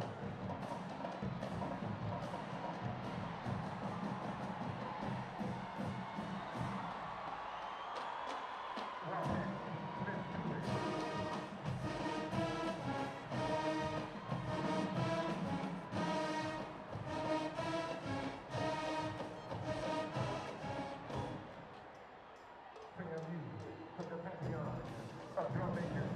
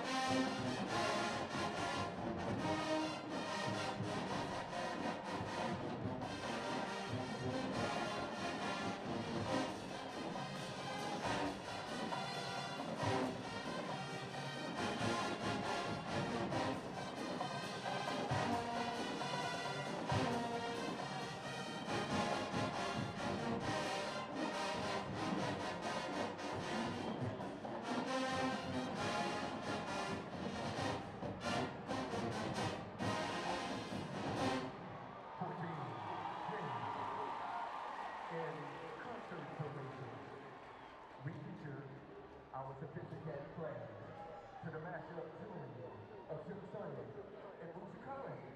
After last night, I'd rather be with you. Yeah.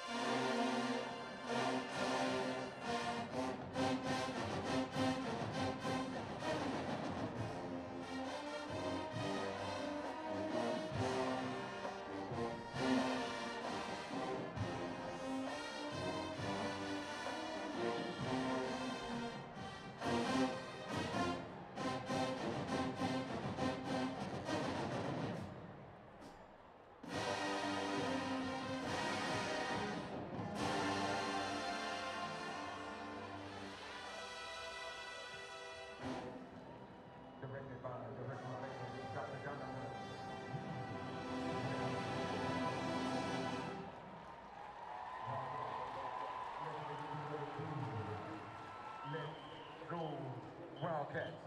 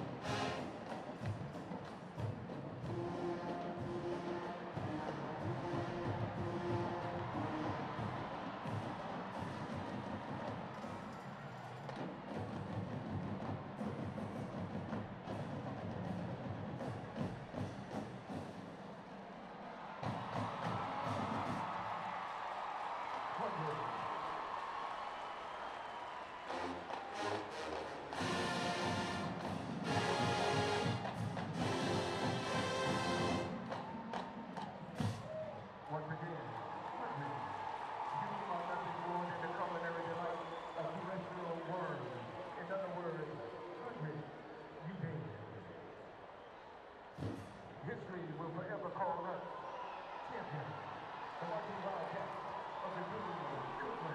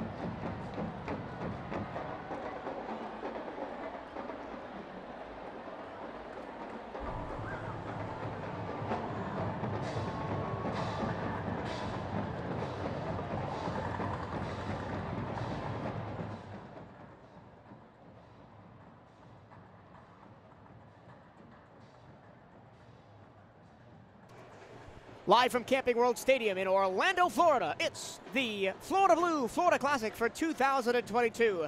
The Bethune-Cookman Wildcats trail the Florida A&M Rattlers 27-7 as we get set to start the second quarter of action. Hello and a very warm welcome back to the broadcast booth. My name is Michael Toretto. Chris Shaw is alongside me in commentary. Chris, the Cats were in it for a while in the first half, and then the penalties combined with the turnovers kind of let the game slip away from them a little bit, but they still going to have to play. Well, it was the penalties that hurt, and the penalties always hurt any team in any factorization. So coming into the second half, Bethune-Cookman have for years been known as a second half team to come back in the second half and to do things differently. Well, to get there, they're going to have to get their offense moving. Only 98 yards passing in the first half from Jalen Jones as opposed to 127 from Jeremy Musa, the Rattlers quarterback. The Rattlers do get the ball to start the second half. They wear the white helmets, white jerseys, white pants with orange and green trim. Bethune-Cookman in the silver helmets, gray or anthracite jerseys, gray pants, gold numbers, maroon trim, gold names across the back.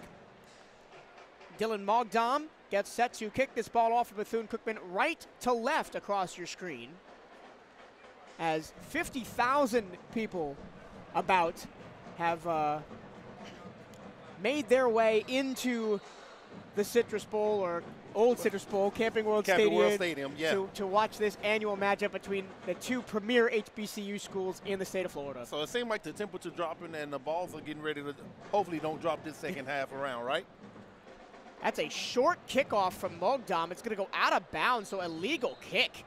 So at the, I believe the 45-yard line is where Florida A&M will start. It looked like he almost put his toe on the ball. Right on the ball instead of hitting it clean. Right. So tough start for Bethune-Cookman, but we did see the defense for BCU play well in flashes in the first half when they were able to get pressure on Jeremy Musa and force him to move in the pocket, force him to sack. He's not very mobile, so if you can collapse those defensive ends in, you've got a chance. And that's what's going to have to happen this second half around for the defensive side, to push the ball back and to push the O-line back, and for them to collapse in on the quarterback, to crash the quarterback and sack the quarterback a couple of times in this half in order to get that ball turned back over to their hands. First down, Florida A&M. They will start at their own 37-yard line, going left to right in this first half. Musa, 8 of 11, 127 yards. At one point, he was 7 for 7 in that first half. Fantastic efficiency. He's in the gun. Running back, sidecar right. 2 receivers to the right, 1 to the left. Snap to Musa. He's got time. He throws in the flat to the running back, Jalen McLeod. And McLeod is pushed out of bounds at the 41-yard line, gain of 5. I believe that was Rosendo Lewis who pushed him out of bounds. Rosendo Lewis with the push out to push him on the outside.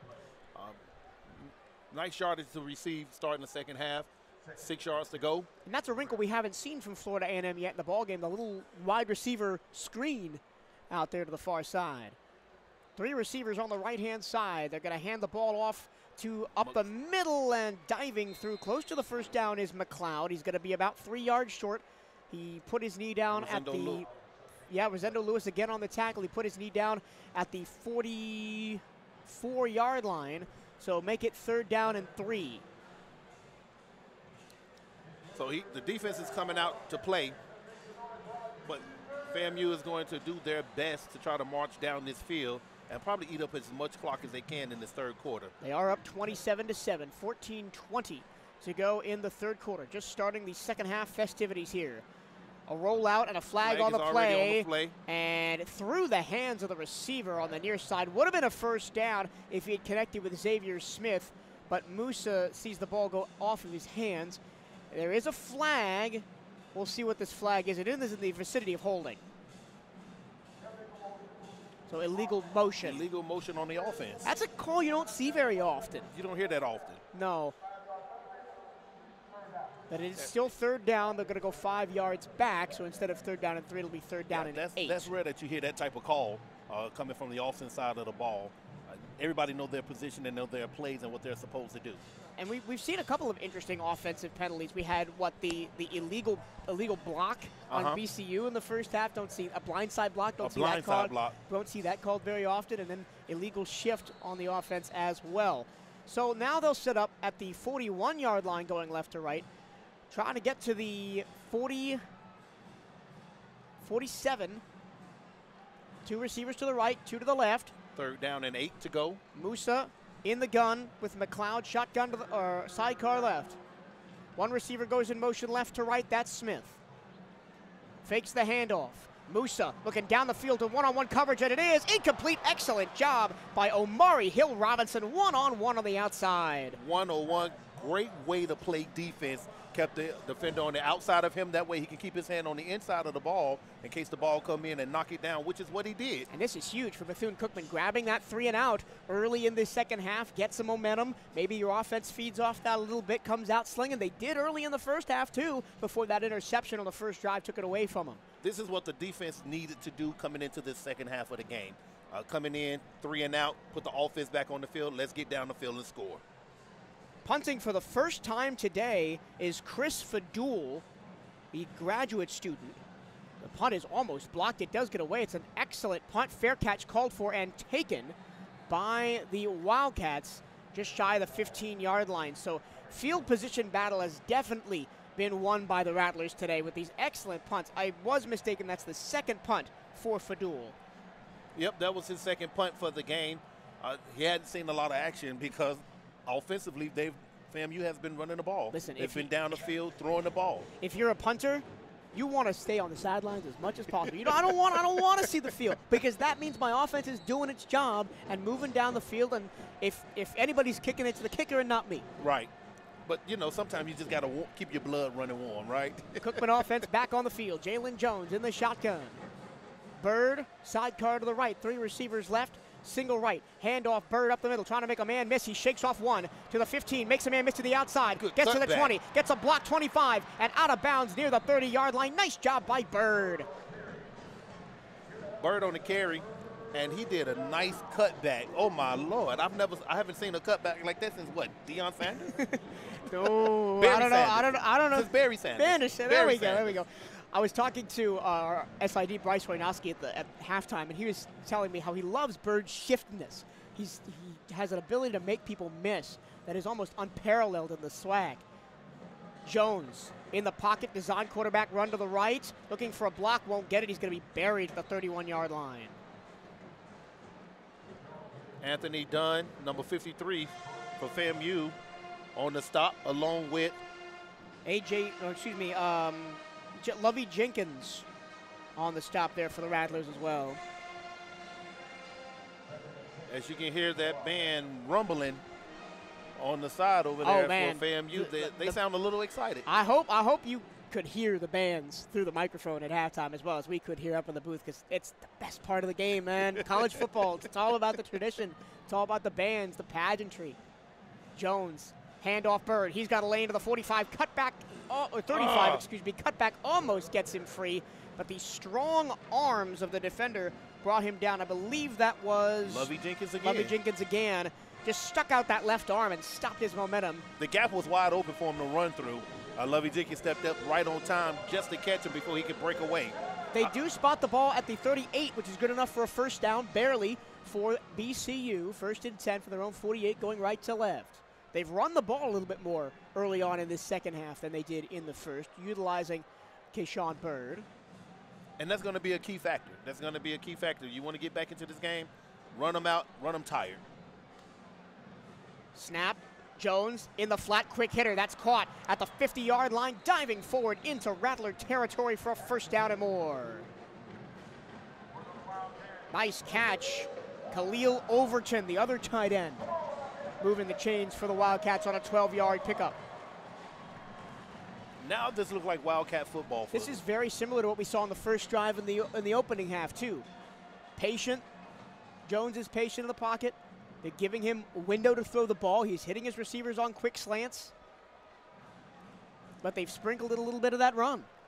You got to put the run game in to throw it off every now and then before you get the passing game going. 1st and 10 for the 49. Screen to Overton. Overton at the 45. Overton dragged down to the 40. Still moving the pile inside the 40-yard line. Let's see where they spot it. They spotted at the 39-yard line. Another first down for Bethune-Cookman. Zari Riley on the stop for FAMU. First down, Bethune-Cookman University. They've just been picking up these 9, 10, 11-yard gains on this drive. 3 receivers out to the right. Nobody to the left, but the tight end is there. Jones in the shotgun again against the 4-man front with 2 linebackers.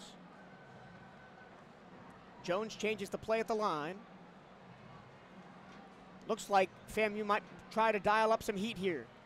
Handoff Bird, weak side left, uses a stiff arm and is pushed out of bounds at the 40-yard line. No gain. A flag does come Flag off on the play. out as there's a Bethune-Cookman helmet laying on the turf. It belongs to Kamari Everett. And you got to think that there may be a face mask coming the way of Florida A&M. That was, again, away from the ball, so I didn't see it. They are going to call face mask on Florida A&M, so that moves the chains for Bethune-Cookman once again. And because his helmet came off, the college rule, Khalil Everett has to come off the field for a play. Safety protocols. With so much going on in the game of football, you want to make sure that all players are safe from any situation. So with their top receiver out, they may try and go conservative here on 1st and 10. They spot the ball at the FAMU 25-yard line. Jones with 3 receivers to aim for, 2 to the right, 1 to the left, and Bird in the backfield. Snap is low, under pressure, throw out into the flats. That's actually not Bird, that's Terry Lindsay, the fullback. He makes a diving catch and falls forward. It's a gain of only 1, but it is a gain. It's a gain. So we got positive yards coming in on the offensive side for Bethune-Cookman University. Now it's just marching into the red zone and then getting into the end zone. And that was a...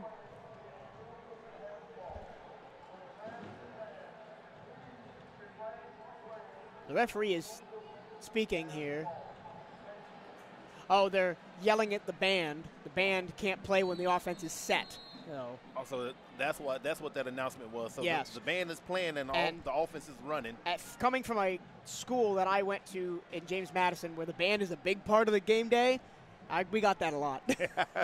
2nd down and 9 from the 24-yard line. Jones sends 1 receiver in motion. He takes the snap. He hands it off to Lindsay. Lindsay shifting the backfield. He breaks free to the 20, and he gets upended at the 18-yard line. That was a crunching tackle up the middle by Javis Morgan from Florida A&M.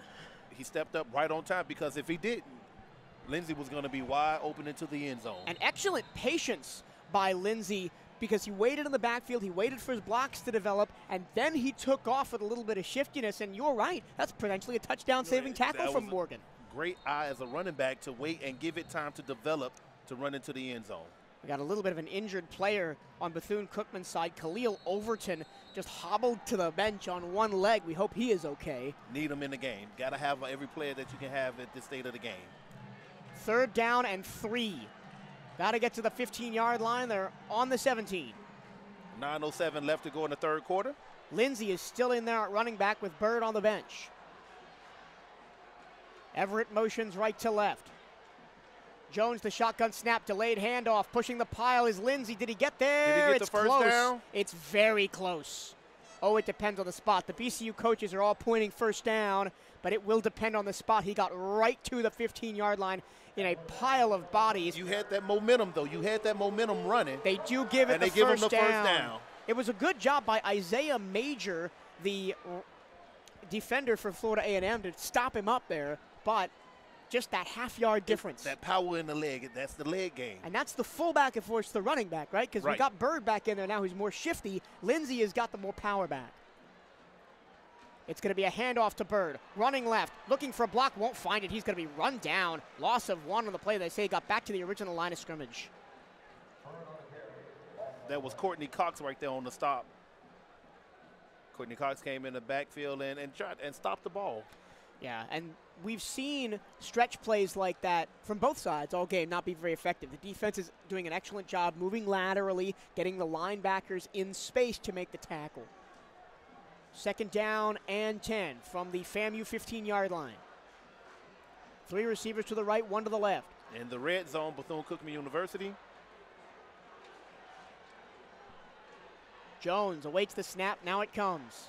Against the 4-man front, he steps in the pocket and throws a little to the goal line. Touchdown, Bethune-Cookman. Touchdown, maroon and gold. And the Wildcats are back in the ball game.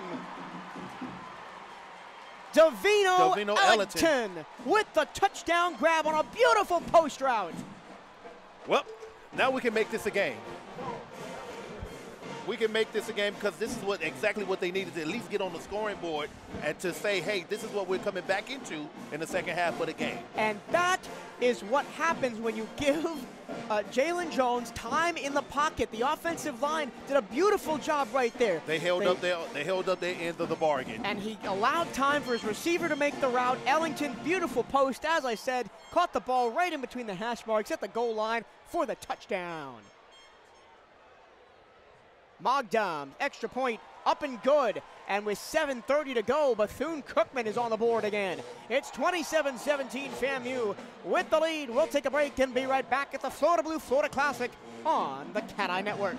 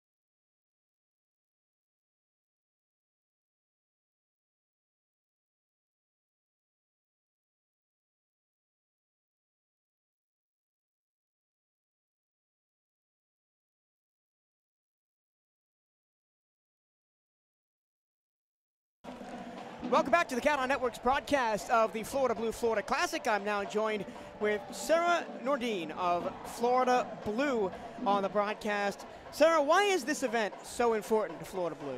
Yeah, thanks for having me. The Florida Blue Classic, the Florida Classics has become one of the most prominent HBCU matchups in the nation. And this is actually the 12th year Florida Blue has been proud to serve as the game's presenting sponsor. What's unique about this game is that the two schools and their students benefit greatly from the Classic weekend, and all the revenue and money made from this event and the community are invested right back into the scholarships and other academic opportunities. And this is actually the largest fundraiser event for both universities. Mogdom kicks off. It's received at the 25-yard line. Xavier has it at the 30, and he's dragged down at the 32. That's where the Rattlers will begin their next series. Why is it so important to the city of Orlando to host the Florida Blue Florida Classic? Yeah, this is the 25th anniversary of the Florida Classics. It has been played right here in Orlando. Since moving here in 1997, more than 1.5 million fans have attended the Florida Classic, and more than 60,000 fill the stands. And this also brings more than $30 million in economic impact to Orlando and the Central Florida area. Now, this is my first Florida Classic. What makes this particular game different from all the other ones? Well, you know, the Florida Blue Florida Classic is more than just a football game. It's more like a family reunion with family and friends coming together from across the state and the nation to celebrate their teams and participate in activities throughout the entire weekend. And this event is just truly focused on the community and bringing people together. And especially after the last few years, you know, we've had and being able to fill a stadium like this, it's really been amazing in supporting these two historically black universities. So there was a illegal motion on the offense on the kickoff. So Mogdom will be backed up to the 30, and we'll kick it off again. So tell us a little bit about local Florida Blue centers and how we can get involved. Yeah, so Florida Blue is your local Blue Cross Blue Shield of Florida, and we have 6 Florida Blue centers located in Central Florida. And right now, as we all know, it's open enrollment, so it's really important to get your health coverage and for you and your loved ones. In addition, we have our care team, we have social workers and service ready to get you all your questions asked and answered for your health care. Thank you, Sarah. Sarah Nordine from Florida Blue joining us here at the Florida Blue Florida Classic on the Cat Eye Network. Thank you for having me. Their kickoff again from Mogdam. It is fielded at the 20-yard line, up to the 25, up to the 30, and head down for the returner for Florida A&M, pushing forward close to the 40. I think they'll spot the ball at the 38-yard line. As we thank Sarah for that interview, we get Chris set up back here for this next BCU defensive possession.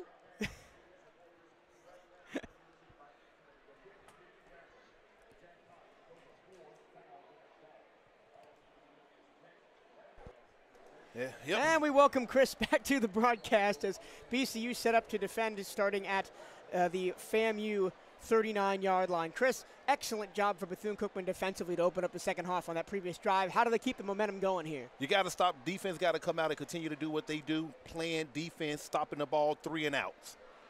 That's going to be a factor of the game. Run to the left-hand side. It's another running back on the field, the third of the game, Terrell Jennings. And now we have seen all 3 of the key rushers for Florida A&M today. We've seen majority of the time it's been Jalen McLeod, but we've also seen A.J. Davis and now Terrell Jennings.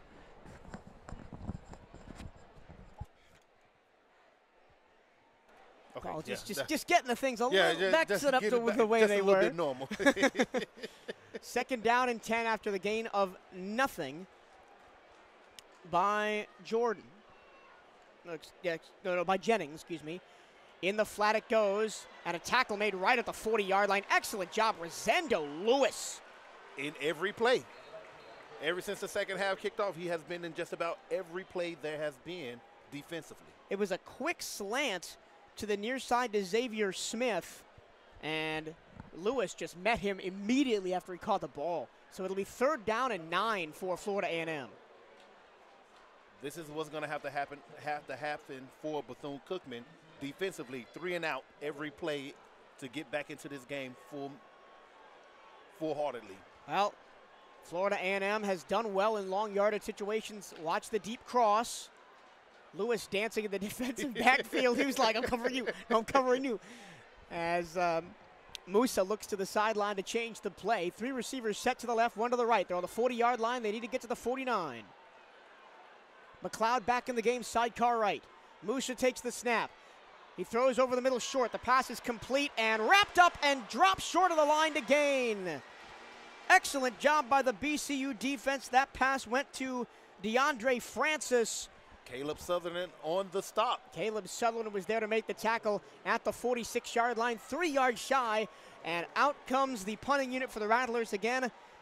Chris Fadul to punt for the 2nd straight series. Caleb get up like, hey, get in the weight room. I need you to get in the weight room. I'm stopping you from right here. And that was a nice grab, too. He held him by his ankles or his thighs, it looked like, and just pulled him backwards. Pulled him in. Yeah, kept the feet going and arm wrap. Darnell Dees back at the 20-yard line to return for BCU. Look at the rush. Look at the rush. They almost got there, but the punt is away. Caught by Dees, and he is nailed at the 13-yard line. Excuse me, that's not Dees. That is Dakari Allen Johnson. That was a massive hit. Tavon Griffey. What a hit. Flew in there. He came right and in. Just smashed him at the 13-yard line. That is, I almost thought that he was going to take a fair catch. Allen Johnson? I thought he was going to take a fair catch. Oh, that. I've never played football, and I felt that. Yeah. He enacted a memory that I don't have of getting hit like that. Oh, my goodness. Yeah, I've played football, and I've seen a couple of hits. I even felt a couple, but I've remember a couple of times that I've put a few just like that in that same position. So I understand the hit. What position did you play? I played outside linebacker and strong safety. So I enjoyed playing the game of football, and it was amazing. Mm-hmm. It's nothing like it. Till you get on that gridiron, you will not have a feeling. It's a different type of feel out this world. And there's no sport really on earth that does pageantry the way football does. It doesn't matter if it's high school, if it's youth football has a big following, in hotbeds like Florida and Texas and all the way up Southern to California. Oh, yeah. Yes. All the way up to massive events like the Florida Classic where you got 50,000 people in the stands. It's just that kind of you want to be a part of something. You see this as a kid, you grew up going to these games, and you think, I want to be down there one day. And so it's the excitement that everyone gets. I can do what he do. I can make the shifty moves. I can make the great hit. I can make the impactful plays. And that's what football is all about, making those impactful plays and bringing your team up to speed. Taking a look at some statistics from the game. Actually, Bethune-Cookman up in total yards, 193 to 186. And that's mostly because of the rushing yards. FAMU hasn't really used the ground game all that much except in short yardage situations, winning 56 to 16 on the ground. Jones, 16 for 26, 137 yards, 1 touchdown, 1 interception. Musa, 11 of 15, 138, 1 touchdown. He also caught a touchdown pass to Xavier Smith on the Philly special at the end of the first half. This is becoming a great game right here because it seems like the crowd is getting exciting. The crowd is getting back into it. Everybody's waiting to see who's going to come out and have the bragging rights at the end of this game. And you can talk about playoff implications for Florida A&M. You can talk about, second best team in this SWAC. You throw that all out the window when it's maroon and gold versus orange and green. Yes. Because rivalry games do that to you. It's a rivalry game, a rivalry that's been going back since the 1920s. And these two teams right here, good friends, good people to hang out with, but it's all about the bragging rights at the end, and that's included for football, basketball, cross country. Hey, and speaking of Florida A&M versus Bethune-Cookman rivalries, you've got volleyball. SWAC semifinals tonight at 5:30 in Texas. Actually 6:30 here because it's 5:30 Central. So to play for a chance to go to the SWAC championship. It's all about the bragging rights and having that capability. 1st and 10 for Bethune-Cookman at their own 13-yard line. 3 receivers to the left, 1 to the right. Jones in the shotgun. Snap to Jones, hands it to Bird. No, Jones keeps it himself. Tries to run around the left-hand side. He's going to be dragged down from behind at the 13-yard line. Didn't get anywhere. By Anthony Dunn, number 53, defensive end on the stop for FAMU. And that's impressive from a guy, I don't know if he's a linebacker or a defensive end, but he ran down Jalen Jones, who is not a slow guy. Not slow at all. Jones, 6'4", 210 pounds. He's a tall quarterback, too. You see a lot of smaller quarterbacks, but you don't often see tall quarterbacks. His ability to see over the defense. 2nd down and 10 from the 13-yard line. Jones back to pass. Pressure comes. He throws over the middle. It's knocked away. Excellent job on the back end by the FAMU defender. That was Javon Morgan again. We've called his name a couple of times tonight. Morgan has been playing great defense all season long, doing different things here and there. But tonight, it makes the difference. You gotta play your game, and you gotta play your position the way you're supposed to play your position. As we line back up. Yep, this is a tough one. 3rd down and 10 from the 13. Jones with the hard count. He takes the snap. The rush comes. Jones steps away from it. Gets it to the 15, the 20. He's free. He's running free past everybody to the 30, to the 40, to the 50. He's cut the FAMU side of the field all the way down to the 30-yard line. He's going to flip the field all by himself. Jalen Jones with about a 60-yard run. Did he just turn on the Jets or what? Oh, he just turned on the Jets and then some. They brought the extra defender. It was a cornerback blitz. And when that blitz came in, he just went right for it and saw the field wide open and was gone. The grasslands of the Serengeti were laid before Jalen Jones. They've had all the space in the world to run through the middle of the field. And from their own 13, it's now 1st and 10 Bethune-Cookman at the FAMU 30. 2 by 2 the receivers. Bird takes the snap. He goes himself and falls down for just a gain of 2 yards. Wow, what a play from Jalen Jones. There have been a couple of those times today, right? The pass for a touchdown, the rush by Bird for a touchdown, that Jones 60-yard run. I'm going to see exactly how long that run was on the stat sheet. And especially the one-handed catch. 58 yards officially on the Jalen Jones run. Wow. I wish I had jets like that. I could probably fly back and forth. Yeah, for a second I thought he was going to go to the end zone, but I believe it was Morgan again who ran him down and made a touchdown-saving tackle. 2nd down and 8, whistle and a timeout. Bethune-Cookman, they didn't really like the look. We'll take a timeout with them. BCU trying to climb back into this game. Down by 13 with 1:50 to go in the third. They've got the ball approaching the red zone here on the Cat Eye Network.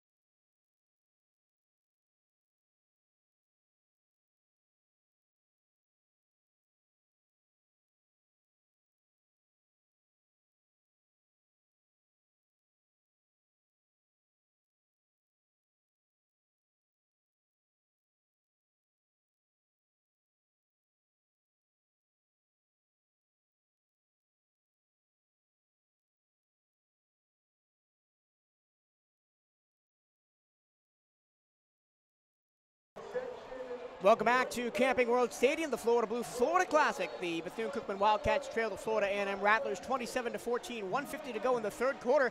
And this third quarter has been all Wildcats and Coach Terry Wildcats. Sims. Let's go Wildcats as you hear the music playing in the background and the crowd cheering. Coach Terry Sims must have got them something in the water in the locker room. Here we go. Second down and 8 from the 28-yard line. Remember the 58-yard run by Jalen Jones flipped the field when they were on their own 13. 2 receivers on the right, 2 receivers on the left. And I think that's Terry Lindsay in there and not Bird at running back. Jones takes the knee-high snap. Pressure coming from the right. He steps up. Now he runs. Jones looking. He throws it away. Good quarterback play. Nothing was open. Got rid of the ball. Lived to see another down. And keep it down to 2 and 8. Third down? Yeah, third and 8. Third and 8. So, right at this moment, I think they're barely in Dylan Mogdom's field goal range. Right, barely, just barely. Probably about another 15 yards or so, then we'll be right in the good field goal range for Bethune-Cookman's kicker. So even if you don't get the first down, you want to get some yards here. At least get something in to get close within field goal range. Oh, they've gone super aggressive here. 5 wide, 3 to the left, 2 to the right, and FAMU was not ready for it. I think the Rattlers going to call timeout. As you see, Coach. Referee look like he's fixing Simmons. a helmet down there. Actually, I'm not sure what's going on. Hold on, we're going to get the official now. Okay, so it's just a game clock error.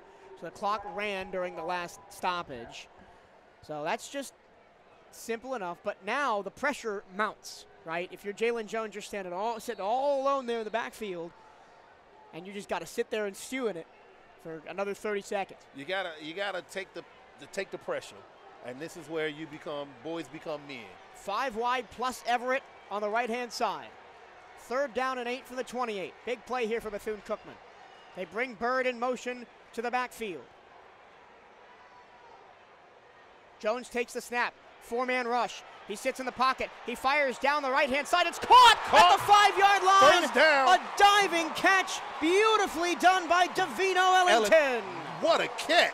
Right on the post route, going right into the end zone. That was the exact same play he scored the touchdown on in the previous drive, just 5 yards away from the end zone this time. And we just said all we needed to do is run a nice little post route right into it, and bam, there it was. And they gave Jalen Jones time in the pocket. Time in the pocket to throw the ball. Now BCU inside the 5, set up first and goal at the 3-yard line. Keyshawn Bird has 1 rushing touchdown already today. He looks like he might be set up for another one. 1 man in motion right to left. That's Ellington. Hand off Bird, looking for an opening. He shakes off 1 defender and dives down close to the goal line. A flag comes in late. And the Bethune-Cookman sideline is clapping, so this may Could be that be going a personal foul face mask? Maybe. Oh, Bird's helmet came off. Bird's So helmet came right off as he was going down for the tackle. It may be another face mask. It is a face mask. So they're going to give him automatic first down. Half the distance to the goal, so it puts it from the 3 to the 1.5. So you're right here on the goal line. What do you do? But crucially, you get a fresh set of downs. You got 4 chances, and being down 2 scores, I think they're going to take all 4 chances, even if it gets that far. You take all 4 chances. You hope it gets here right now. 40 seconds left to go in the third quarter. From the 1-yard line, Jones under center. Everett motions right to left. Jones tries to sneak. Push. I don't think he got there. I Is it a don't push? think he got there. No, he didn't get there. Back to the line of scrimmage and nothing else. So that's 1 down gone, 2nd down and goal from the 1, and that should be the end of the third quarter unless BCU wants to burn a timeout. I don't know how. Nope, they're going to keep the clock running. Yeah, 15 seconds and counting now. Jones is coming out because his helmet came off. Jones' helmet came off. What do you do here? Now you've got Franklin Jr. in. Tyrone Franklin Jr., the sophomore, in at quarterback. I think they're just going to let the quarter run out and have the break to talk about it. That's the end of the third quarter, and we've got a football game on our hands here. We head to the fourth. Florida A&M 27, Bethune-Cookman 14, but knocking on the door. This is the Florida Blue Florida Classic on the Cat Eye Network. You won't want to miss the fourth quarter.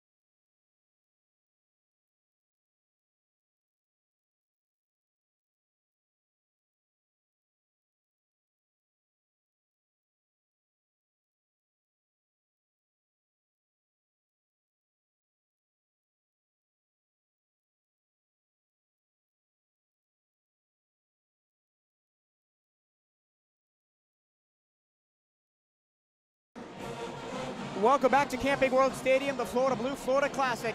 It's the Rattlers 27, the Bethune-Cookman Wildcats 14, but BCU is on the doorstep. They've got 2nd down and goal from the 1-yard line, but crucially, Jalen Jones is out because his helmet came off on the last play of the third quarter, and it is Tyrone Franklin Jr., a sophomore at quarterback. Listen to this crowd. Listen to this excitement. This is what the Classic is all about right here.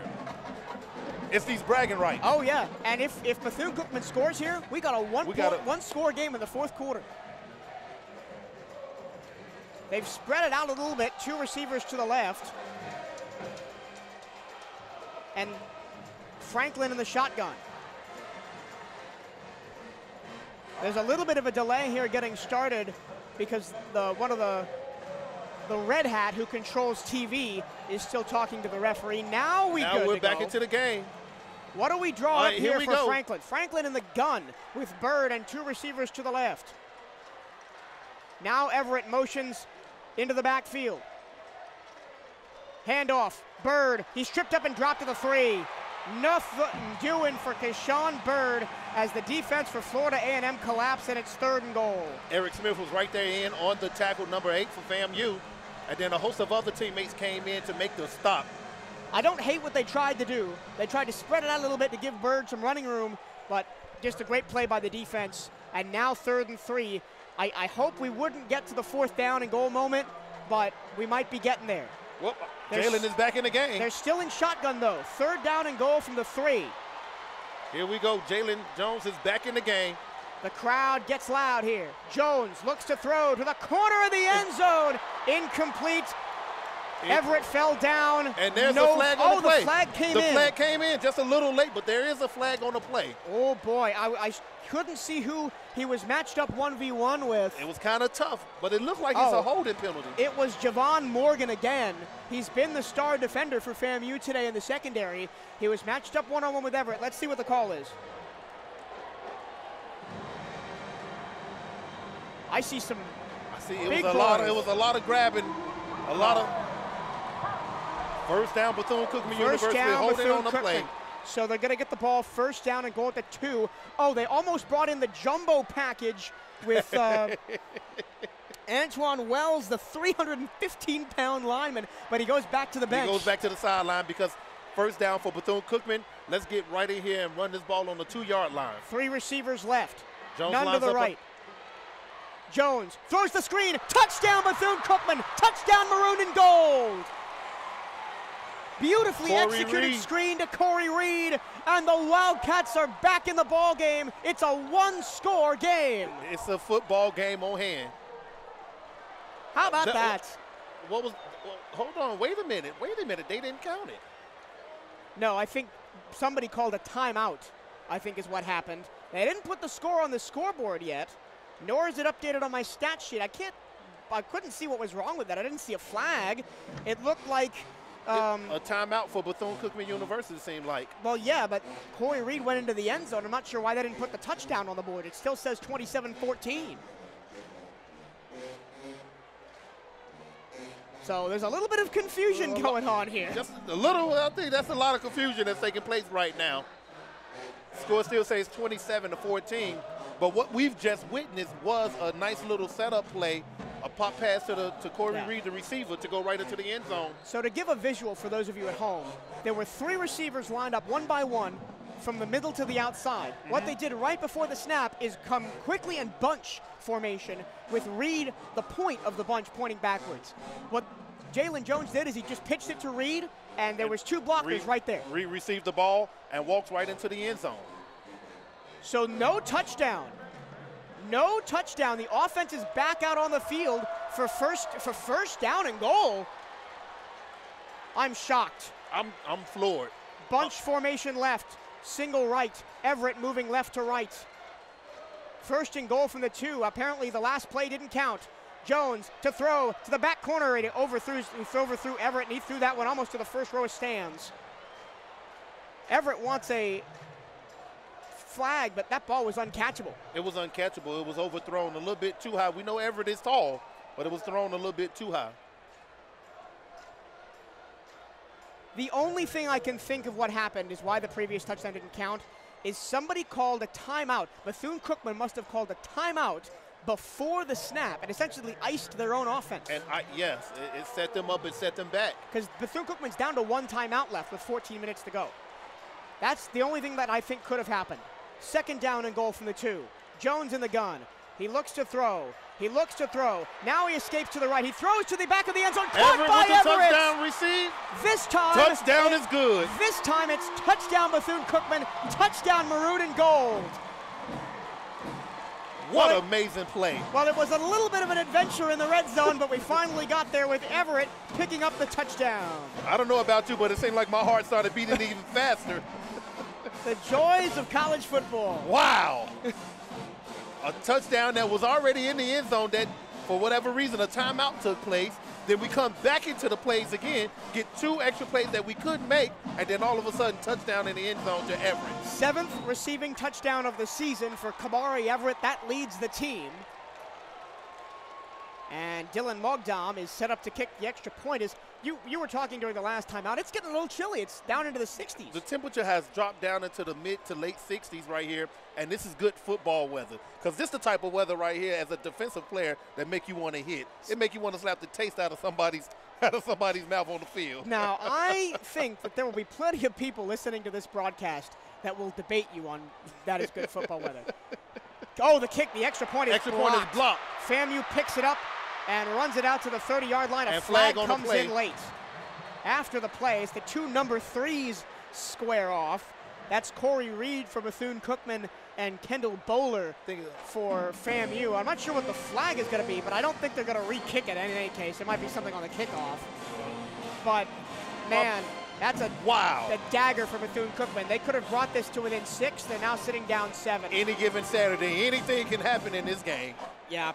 We seen a block kick early in the beginning of the first half. Now you see another block from FAMU on this side. 2 blocked extra points today.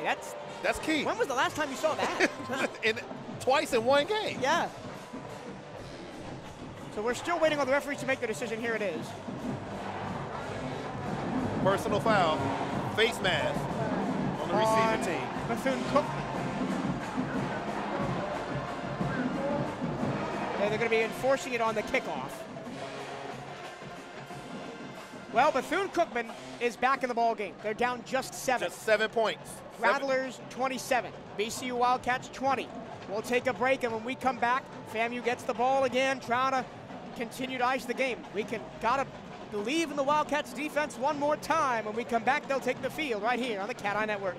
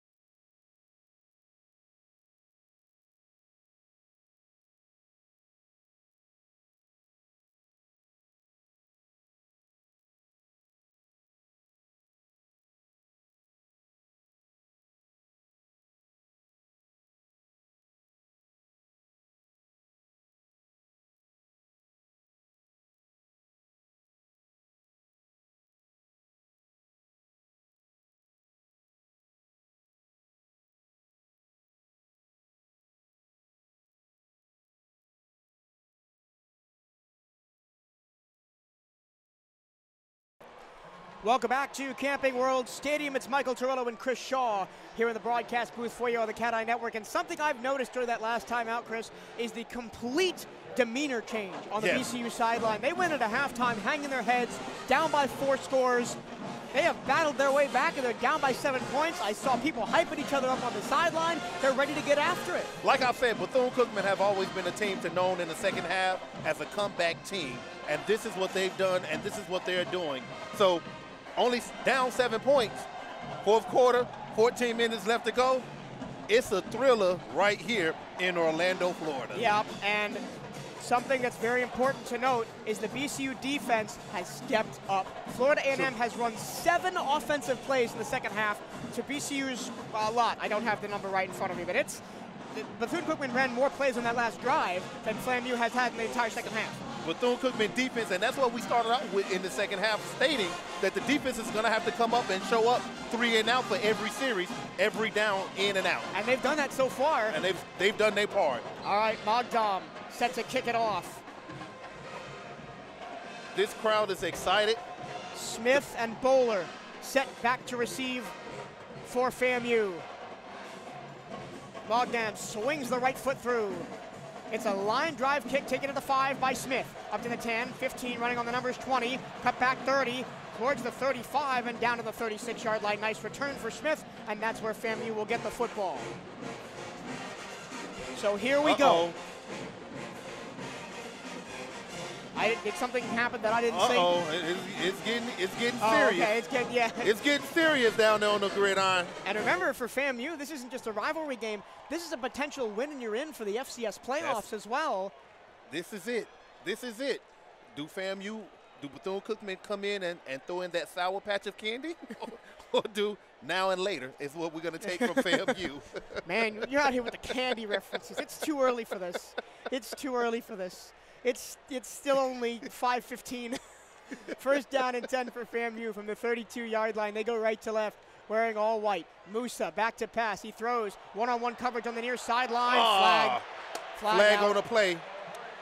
It was one-on-one coverage with Omari Hill Robinson and Kobe Gross for FAMU. And yeah, that was a lot of action down there on that side. I'm trying to look at this through BCU colored glasses, but I can see a pretty clear path to a flag there. And it was penalties that killed Bethune-Cookman in the second quarter. They were charged with 7 penalties in the second quarter for 52 yards. They were clean in the third, but if they start going backwards again, it's going to be very tough, and it just gives momentum to the FAMU sideline. The penalties is going to put a damper in every game, every time. That penalty puts FAMU at the 50-yard line. Handoff, running rights, and dragged down by his ankles is Jalen McLeod. Nice tackle. I believe that was Rosendo Lewis. Rosendo Lewis on the stop. 2nd and 10, 13:32 left to go in the fourth quarter, 27-20. Rosendo Lewis missed the first 2 games of the season, and he still is in the top 10 in SWAC in tackles per game. But see, that's what happened when you got hard passion for the game. It don't matter. I might be out in the beginning, but I'm coming back in, and I'm coming back in wholeheartedly. 2nd down and 10 from the 48-yard line of Bethune-Cookman. Snap to Musa. He hands the ball off, and Jalen McLeod is ripped down in the backfield. Beautiful job by BCU. The one and only Judas McKenzie. As usual, he's been quiet in this game, but he's stepping up and he's doing what he needs to do. Now it's been the defensive ends, right? Eddie Walls, name we've called a lot. We've called Chris Grant's name a couple of times. Mason Hall's been in there, but yeah, Judas McKenzie's been quiet a little bit tonight. Showed up big there with a tackle, and now FAMU is behind the sticks again. 3rd down and 13. 3rd down and 12. They gave him a pretty generous spot. The ball's on the 50-yard line, right in the middle of that beautiful Florida Classic logo at midfield. The BCU sideline gets loud and rowdy for the defense. Musa, snap. He has time. He looks in the flat. He looks, check down to the running back. He's stopped short of the 40-yard line. Omari Hill Robinson makes up for his error in committing the penalty by stopping McLeod short of the line to gain. Robinson and Sutherland right there on both of them coming in, tag teaming, stopping the play. This is what I'm talking about. Great defense is what's going to help you to lead and win a game. It's a 3rd punt in a row for Chris Fadul, who only saw the field once in the first half. Now he's seeing it a lot now, right? But a potential to really oh no, it's what 4th down pass. It's a trick play that's caught at the 30. What a trick play. The punter receives the ball and throws it. And it's caught, and running all the way down inside the 20 is Jeremiah Pruitt. Wow. Well, no one saw that coming. Wow. Like I said, all or nothing. The punter. Now the punter's a quarterback. Chris Fadul dropped back and threw, and nobody covered Pruitt over the middle. Unbelievable. And FAMU has a 1st down inside the red zone at the 18. They did it with the trick play on the throwback touchdown in the first half, and they've done it with the trick play again. Wow, trick plays. Musa hands it to McLeod, running left. He gets his legs ripped out from under him at the 18-yard line. That was Joshua Thornhill on the tackle. He's made a couple of nice ones today. He's been in plays here and there, but that's a great way to come up.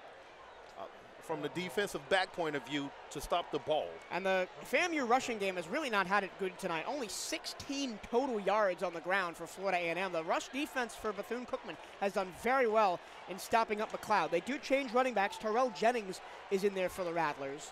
The one thing this does do if you're Florida A&M is it drains the clock. Second down and 10. Clap to snap for Musa. He fakes the handoff. He throws it to the tight end who rolls out to the 10-yard line to the 5. Touchdown, Florida A&M. The Rattlers convert the fake punt into 6 points and go up by 2 scores once again. What a dagger in the heart right there for this defense, who's been playing great all second half. Coming in 3 and out, and oh my God, just to get a trick play off the special teams to come down back offensively to bring the offensive back up to go right into the end zone for a touchdown. That was Kamari Young, Wow. the tight end on the touchdown. 33-20. And now 34-20. It's the extra point is up and good by Romo Martinez. And BCU's going to have to pick themselves up 10 once minutes again. 10 minutes is a lot of time for this squad to come back in. And with the way the offense has been playing in this second half, it's very possible. But, man, that was a big drive for the Rattlers' playoff hopes. It was a great stride for the defense, too, because the defense did their part. Nobody expected the trick play. They've done it twice. 14 points off of trick plays for Florida A&M. They lead the Bethune-Cookman Wildcats 34-20. 55,257 fans have shown up today for the Florida Blue Florida Classic, and we'll be right back to bring you more.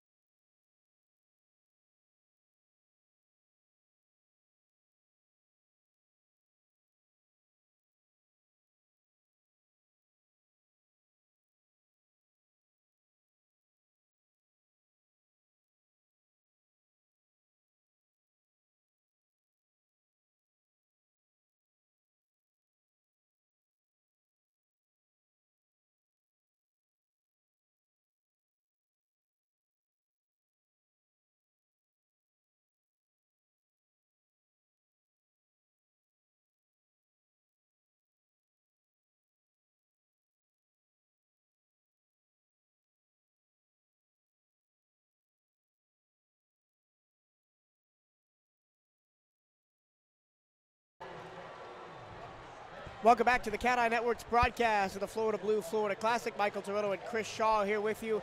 After Florida A&M thought they were out, they were down on the canvas for 9 counts, and then they got up and threw a counterpunch with a huge 4th down fake punt pass for a 1st down. And they eventually converted that one into 7 points and lead 34-20. The score on my live stats is not updated. Let me refresh that page. That was a hit right there for Bethune-Cookman, but it don't put them down and it don't count them out because, like I said, defense is the name of the game and defense is what's going to help win. So if they can come back and do something right here in this half. We've still got 10 minutes to go. Kick taken at the 3-yard line by Dees, and Dees has nowhere to go, and he's going to be run down to the 15-yard line.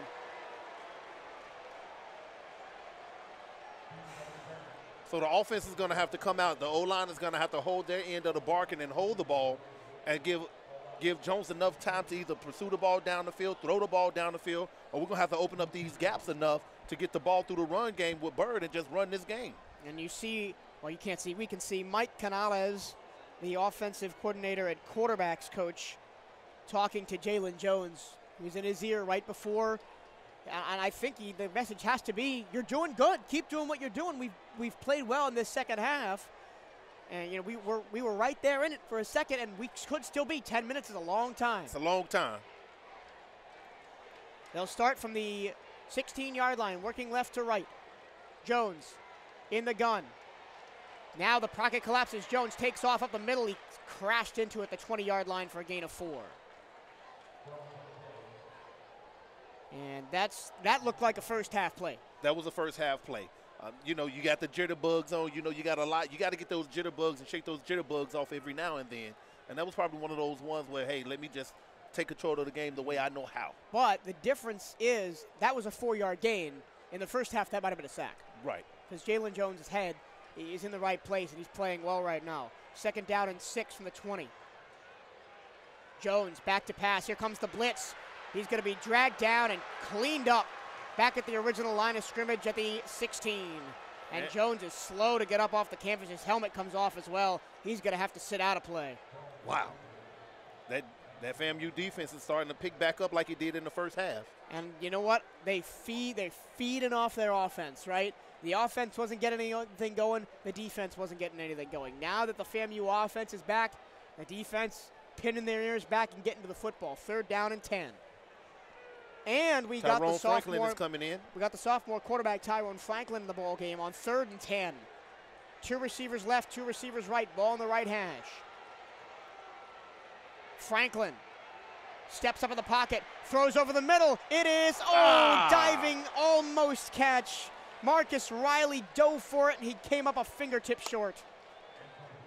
And here comes the punting unit for Bethune-Cookman, led by Ben Lennon.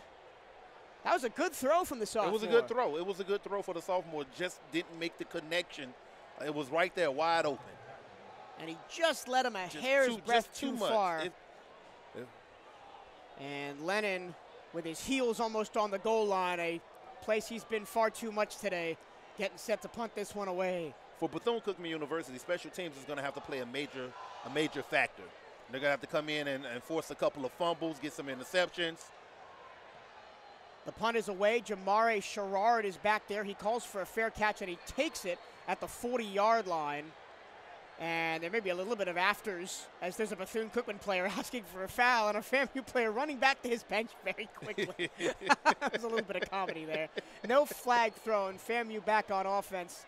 And we're going to take a timeout here. 8:32 to go. FAMU leads by 14, 34-20. This is the Cat Eye Network's broadcast of the Florida Classic.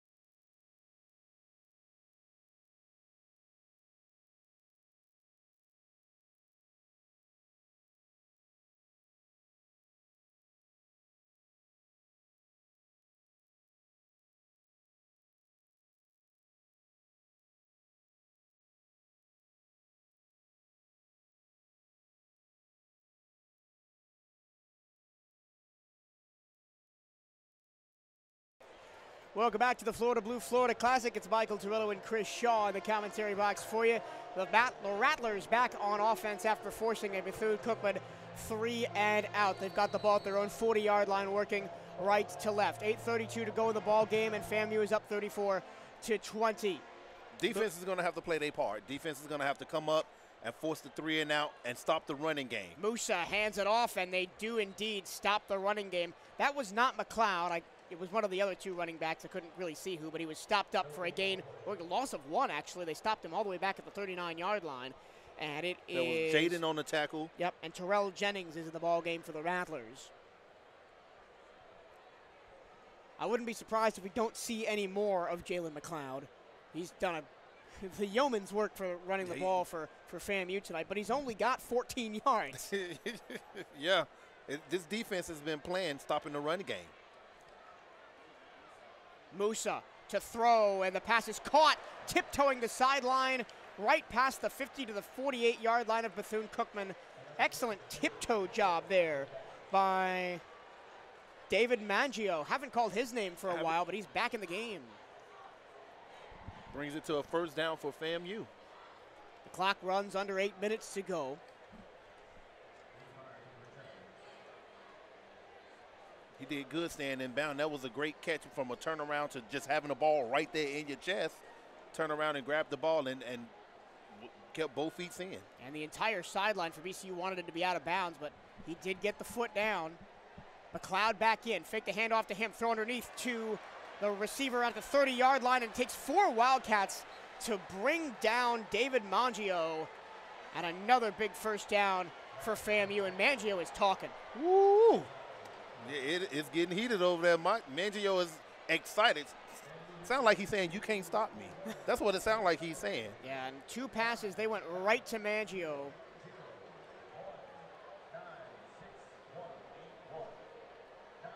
Late substitution for FAMU is they're just going to let the clock run every play here. Yeah, that's to be on the safe side. That's what you should do. You up 2 touchdowns. You don't want to put the ball back in Bethune-Cookman hand, because Bethune-Cookman become electrifying once they get that ball back in their hands. And they've played well in the second half. Musa, time in the pocket. Now he collapses. Now he goes down. Back at the 40-yard line. Flags 3 everywhere. flags on the play. Wow. 3 flags down. Every official, both umpires. Face mask on Bethune-Cookman, which is going to wipe away the sack.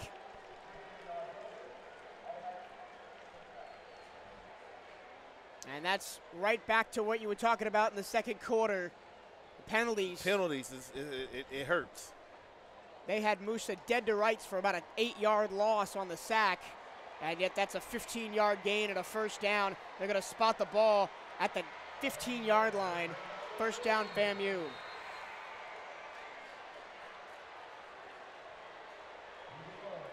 I guess the crowd is excited, trying to get a wave going. The Bethune-Cookman band's been trying to get that wave going for about 15 minutes. Hasn't worked yet. Musa with 2 receivers to aim for, 1 to each side. Handoff McLeod out of the shotgun. McLeod breaks free through the 10 and dragged down to the 6-yard line. A little bit of afters, too. Some pushing and shoving going on between both parties at the end of the play. Excuse me, that was Terrell Jennings on the carry, not McLeod. They've both got the kind of orange undershirts. Right. So it makes it kind of hard to tell them apart. But it is Jennings in there.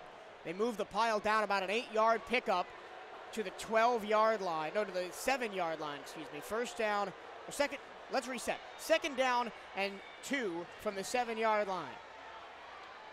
Musa hands to Jennings, running left, trying to get the corner. He does, and he dives to the pylon. Right into the touchdown. Touchdown, FAMU. And that should put the nail in the coffin. Wow, what a dagger in the heart for this defense, who came out here and worked the whole entire second half, playing 3 and outs the whole second half, and to get something like this, it's a dagger in the heart. Well, and listen, Bethune-Cookman, they're going to end the year 2-9. They were in a lot of games that, maybe it's a coin flip. Could have gone either way. Could have gone either way all season long for Bethune-Cookman. But penalties were a major factor in a lot of games that they've played in this season. So line up for the extra point. It was a 1-score loss against Alabama A&M. 1-score loss against Prairie View. 1-score loss against Alcorn State. You turn those 3 losses into wins. You could be competing, for a better record. But right. It's something that over the offseason, Coach Sims and this group of coaches and his administrators are going to have to get back, and you're going to have to rebuild, right? You're going to have to come back to the drawing board and see what we need to do.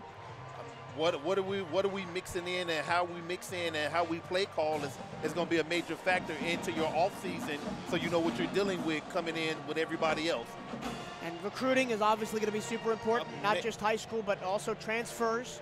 Major factorization. Big part of the major college factor. landscape now with the transfer portal and extra COVID eligibility. We're still cycling through players Right. that didn't play in 2020, so have a fifth year tacked on. And, you know, finding those players that want to come to Daytona Beach, to Bethune-Cookman, and bring this program back to prominence. This is a national level program.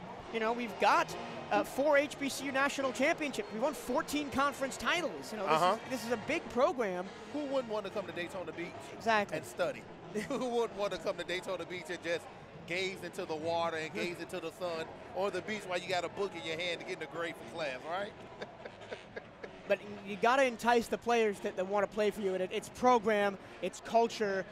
And remember, this is a program that is only 2 years removed from basically being dead in the water and Right. not playing at all and having nobody on the field and nobody working out and doing nothing. Right. So the job that Coach Sims has had to do, and I talked to him a little bit about this in the season kickoff show, which you can find on the Cat Eye Network, he said something to the effect of, it's hard building a program back up from nothing. And, you know, you got to find guys that are willing to buy into the culture and maybe not win right away, but are willing to put in the work to where you could get there at the end. And that's the key factor. You got to have young men that's willing to work, who understands the assignment. As in the words of the youth today, understanding the assignment. So, And even though you look at the score and it's 41-20, this game was close for the majority of the game. For the first quarter, Bethune-Cookman right there with them, with only down one score. Second quarter got away from a bit. Third quarter, they dominated in the third quarter. They got all the way back to a 7-point game. They scored 2 straight touchdowns.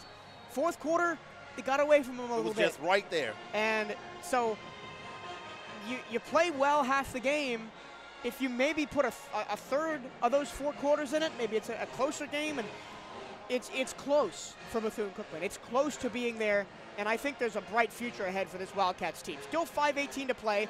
Kickoff returned by Dees the 10. Up to the 20. He's going to be hit and dropped at the 24-yard line, and that's where Bethune-Cookman will take over. 41-20. FAMU has the lead over BCU. 5 minutes and 11 seconds to go in the fourth quarter. 1 timeout left for Bethune-Cookman University. All 3 timeouts left for Florida A&M.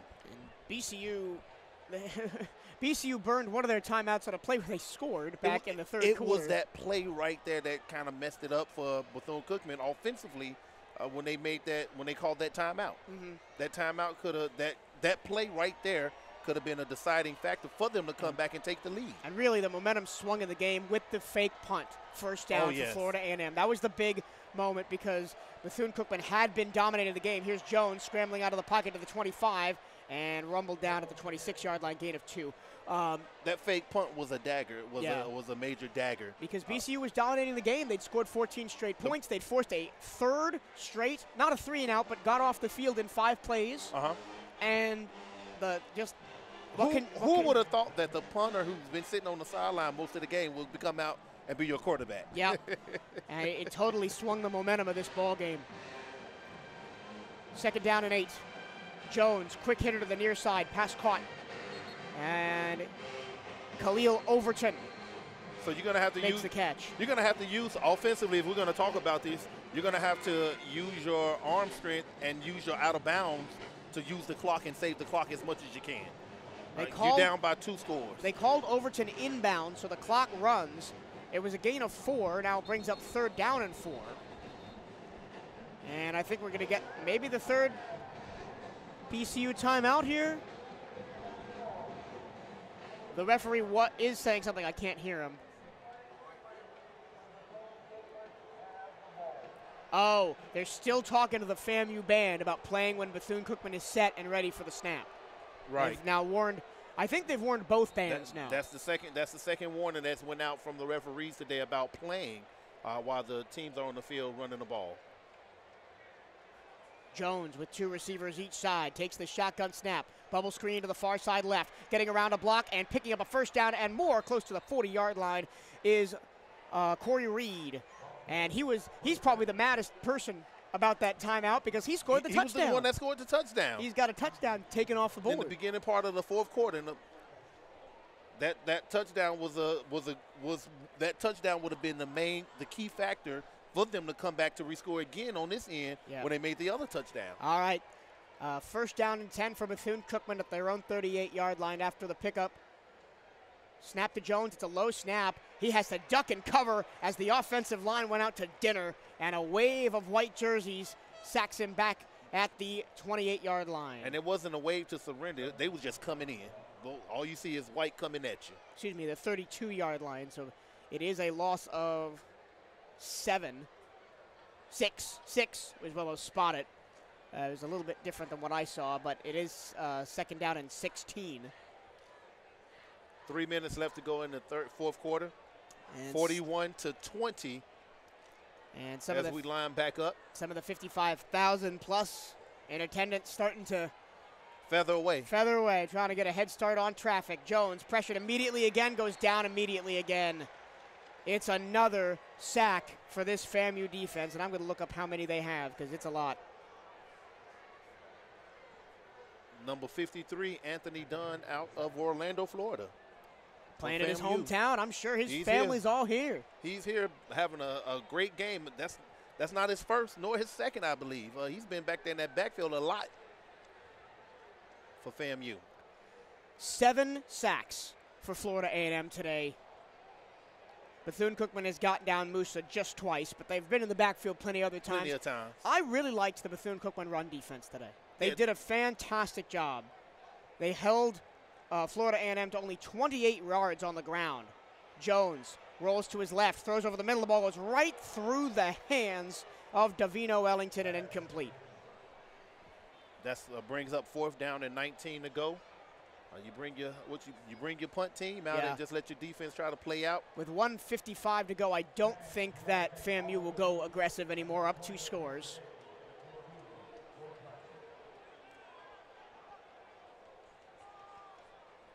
So FAMU came back after the COVID and won last year's Classic Battle, and they'll come back again to win this year's Classic Battle 2 years in a row since the teams got back together. And this is the second year that both teams have been in the SWAC conference? Yeah, this is the first time that FAMU has beaten Bethune-Cookman in back-to-back years since 2010. Yes. It's been 12 years since the Rattlers have won over on us 2 years in a row. That's an excellent punt. It takes a BCU bounce all the way to the 1-yard line, and it is going to be downed at the 1-yard line. How about that? Well, they haven't given up. No. They're still giving it all that they got. That was an excellent punt. That's what you expect out of your team, no matter the circumstances, no matter the situation. That was an excellent punt by Ben Lennon, and now Florida A&M can't kneel the ball down. No, they have to run the ball because it'll be a safety. Right. But that punt, it was a high arcing punt. It landed at the 15-yard line and just spun towards the end zone. And it was quick thinking by the gunner, or gunners. There were 3 of them down there wearing black and yellow, to get down there and get that ball down. 1, 2, he stops, and he had to let it out. But he had both feet stop right before you get into the end zone, and they was pushing the ball out. Yeah, it was number 12, Robert Simmons, who leaped into the end zone, pushed the ball back over the line, and then it was down at the 1-yard line. Ooh. This puts FAMU in the end zone, basically, right at the 1-yard line. Musa standing in his own end zone. It's going to be a jet sweep, and somehow Xavier Smith got out of the end zone, and he's still running. There's a flag on the play. Flag on the play as Smith gets up to the 16-yard line. I thought they had Xavier Smith dead to rights there for a safety, but it looks like it might be holding because a lane opened wide in the middle of the field after that cutback. We'll see what the call is. I think it's going to be holding. That was Eddie Walls III on the stop. It is holding. So Florida A&M will go from the 1-yard line to the half-yard line. Ooh, half a yard. Ooh, that's pushing. Do it again. That's pushing. Well, with only 1:27 to go, at this point, if you're FAMU, you just take the safety? Just take the safety. You might want to. Yeah, just take the safety and just back up out of that because you already got control of the game. Offensively, this quarter, Bethune-Cookman hadn't had to do a whole lot or couldn't do a whole lot. Yeah. But as a competitor, now you don't just give up and you just don't lay down like that. Nope. Musa standing halfway back in his own end zone, hands it off, and they got out of the end zone. Nice push by the offensive line and Terrell Jennings to get up to the 3-yard line. And the clock will roll down under a minute to go. Mason Hall was right there, and he saw it coming, and he saw the ball coming right at him with the ball carrier. So he just clobbered him up and said, hey, let me just stop you right here and there. Yeah. Again, for a half second, it looked like they had the running back bottled up in the backfield. But it's something about being a running back, and you keep them legs moving. You got to keep them legs turning to get out of the end zone. Yep. And now, there's the victory formation. They can safely kneel it down as they're on the 3-yard line. 45 seconds to go. I'm looking for the play clock. 38 seconds. And they kneel it down. Counting, and they kneel down. That will do it. The orange and green clad faithful for the second year in a row celebrate a Florida Blue Florida Classic victory. The Wildcats pushed them. The Wildcats were close at times, but in the end, the Rattlers won the day. They take this one 41-20. Wow. Bethune-Cookman has been right there the whole season with plenty of close call games, and it just ended up like how the rest of the season ended up. Just penalties that play a factor, and this is the result that Bethune-Cookman has been dealing with all season long. And I think next year, I think some of those close losses, they turn to wins. You know? Yeah, I believe next year will be that game, that next season will be that turning point for Bethune-Cookman, because you're going to get a lot of new offensive weapons to come in, a lot of new defensive weapons that's going to come in, and it can change the demeanor of the whole entire season. And you've got Jalen Jones coming back. He's only a junior this year. He's got one more year of eligibility. So. And I know Coach Sims is excited for that one.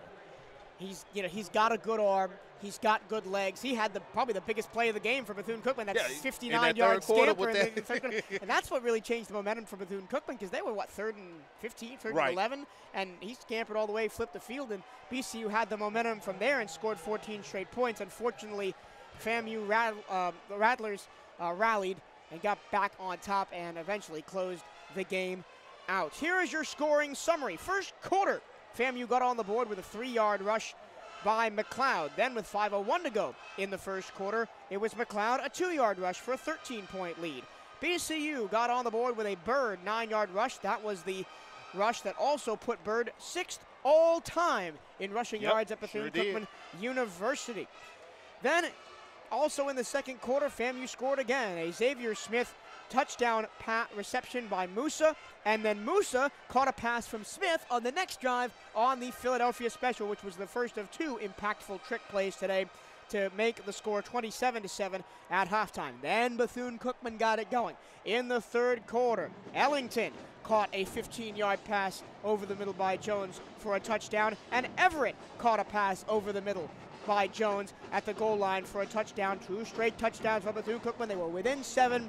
But then FAMU closed it out following a fake punt pass for a first down after FAMU was backed up to a 3rd and 12 at around midfield.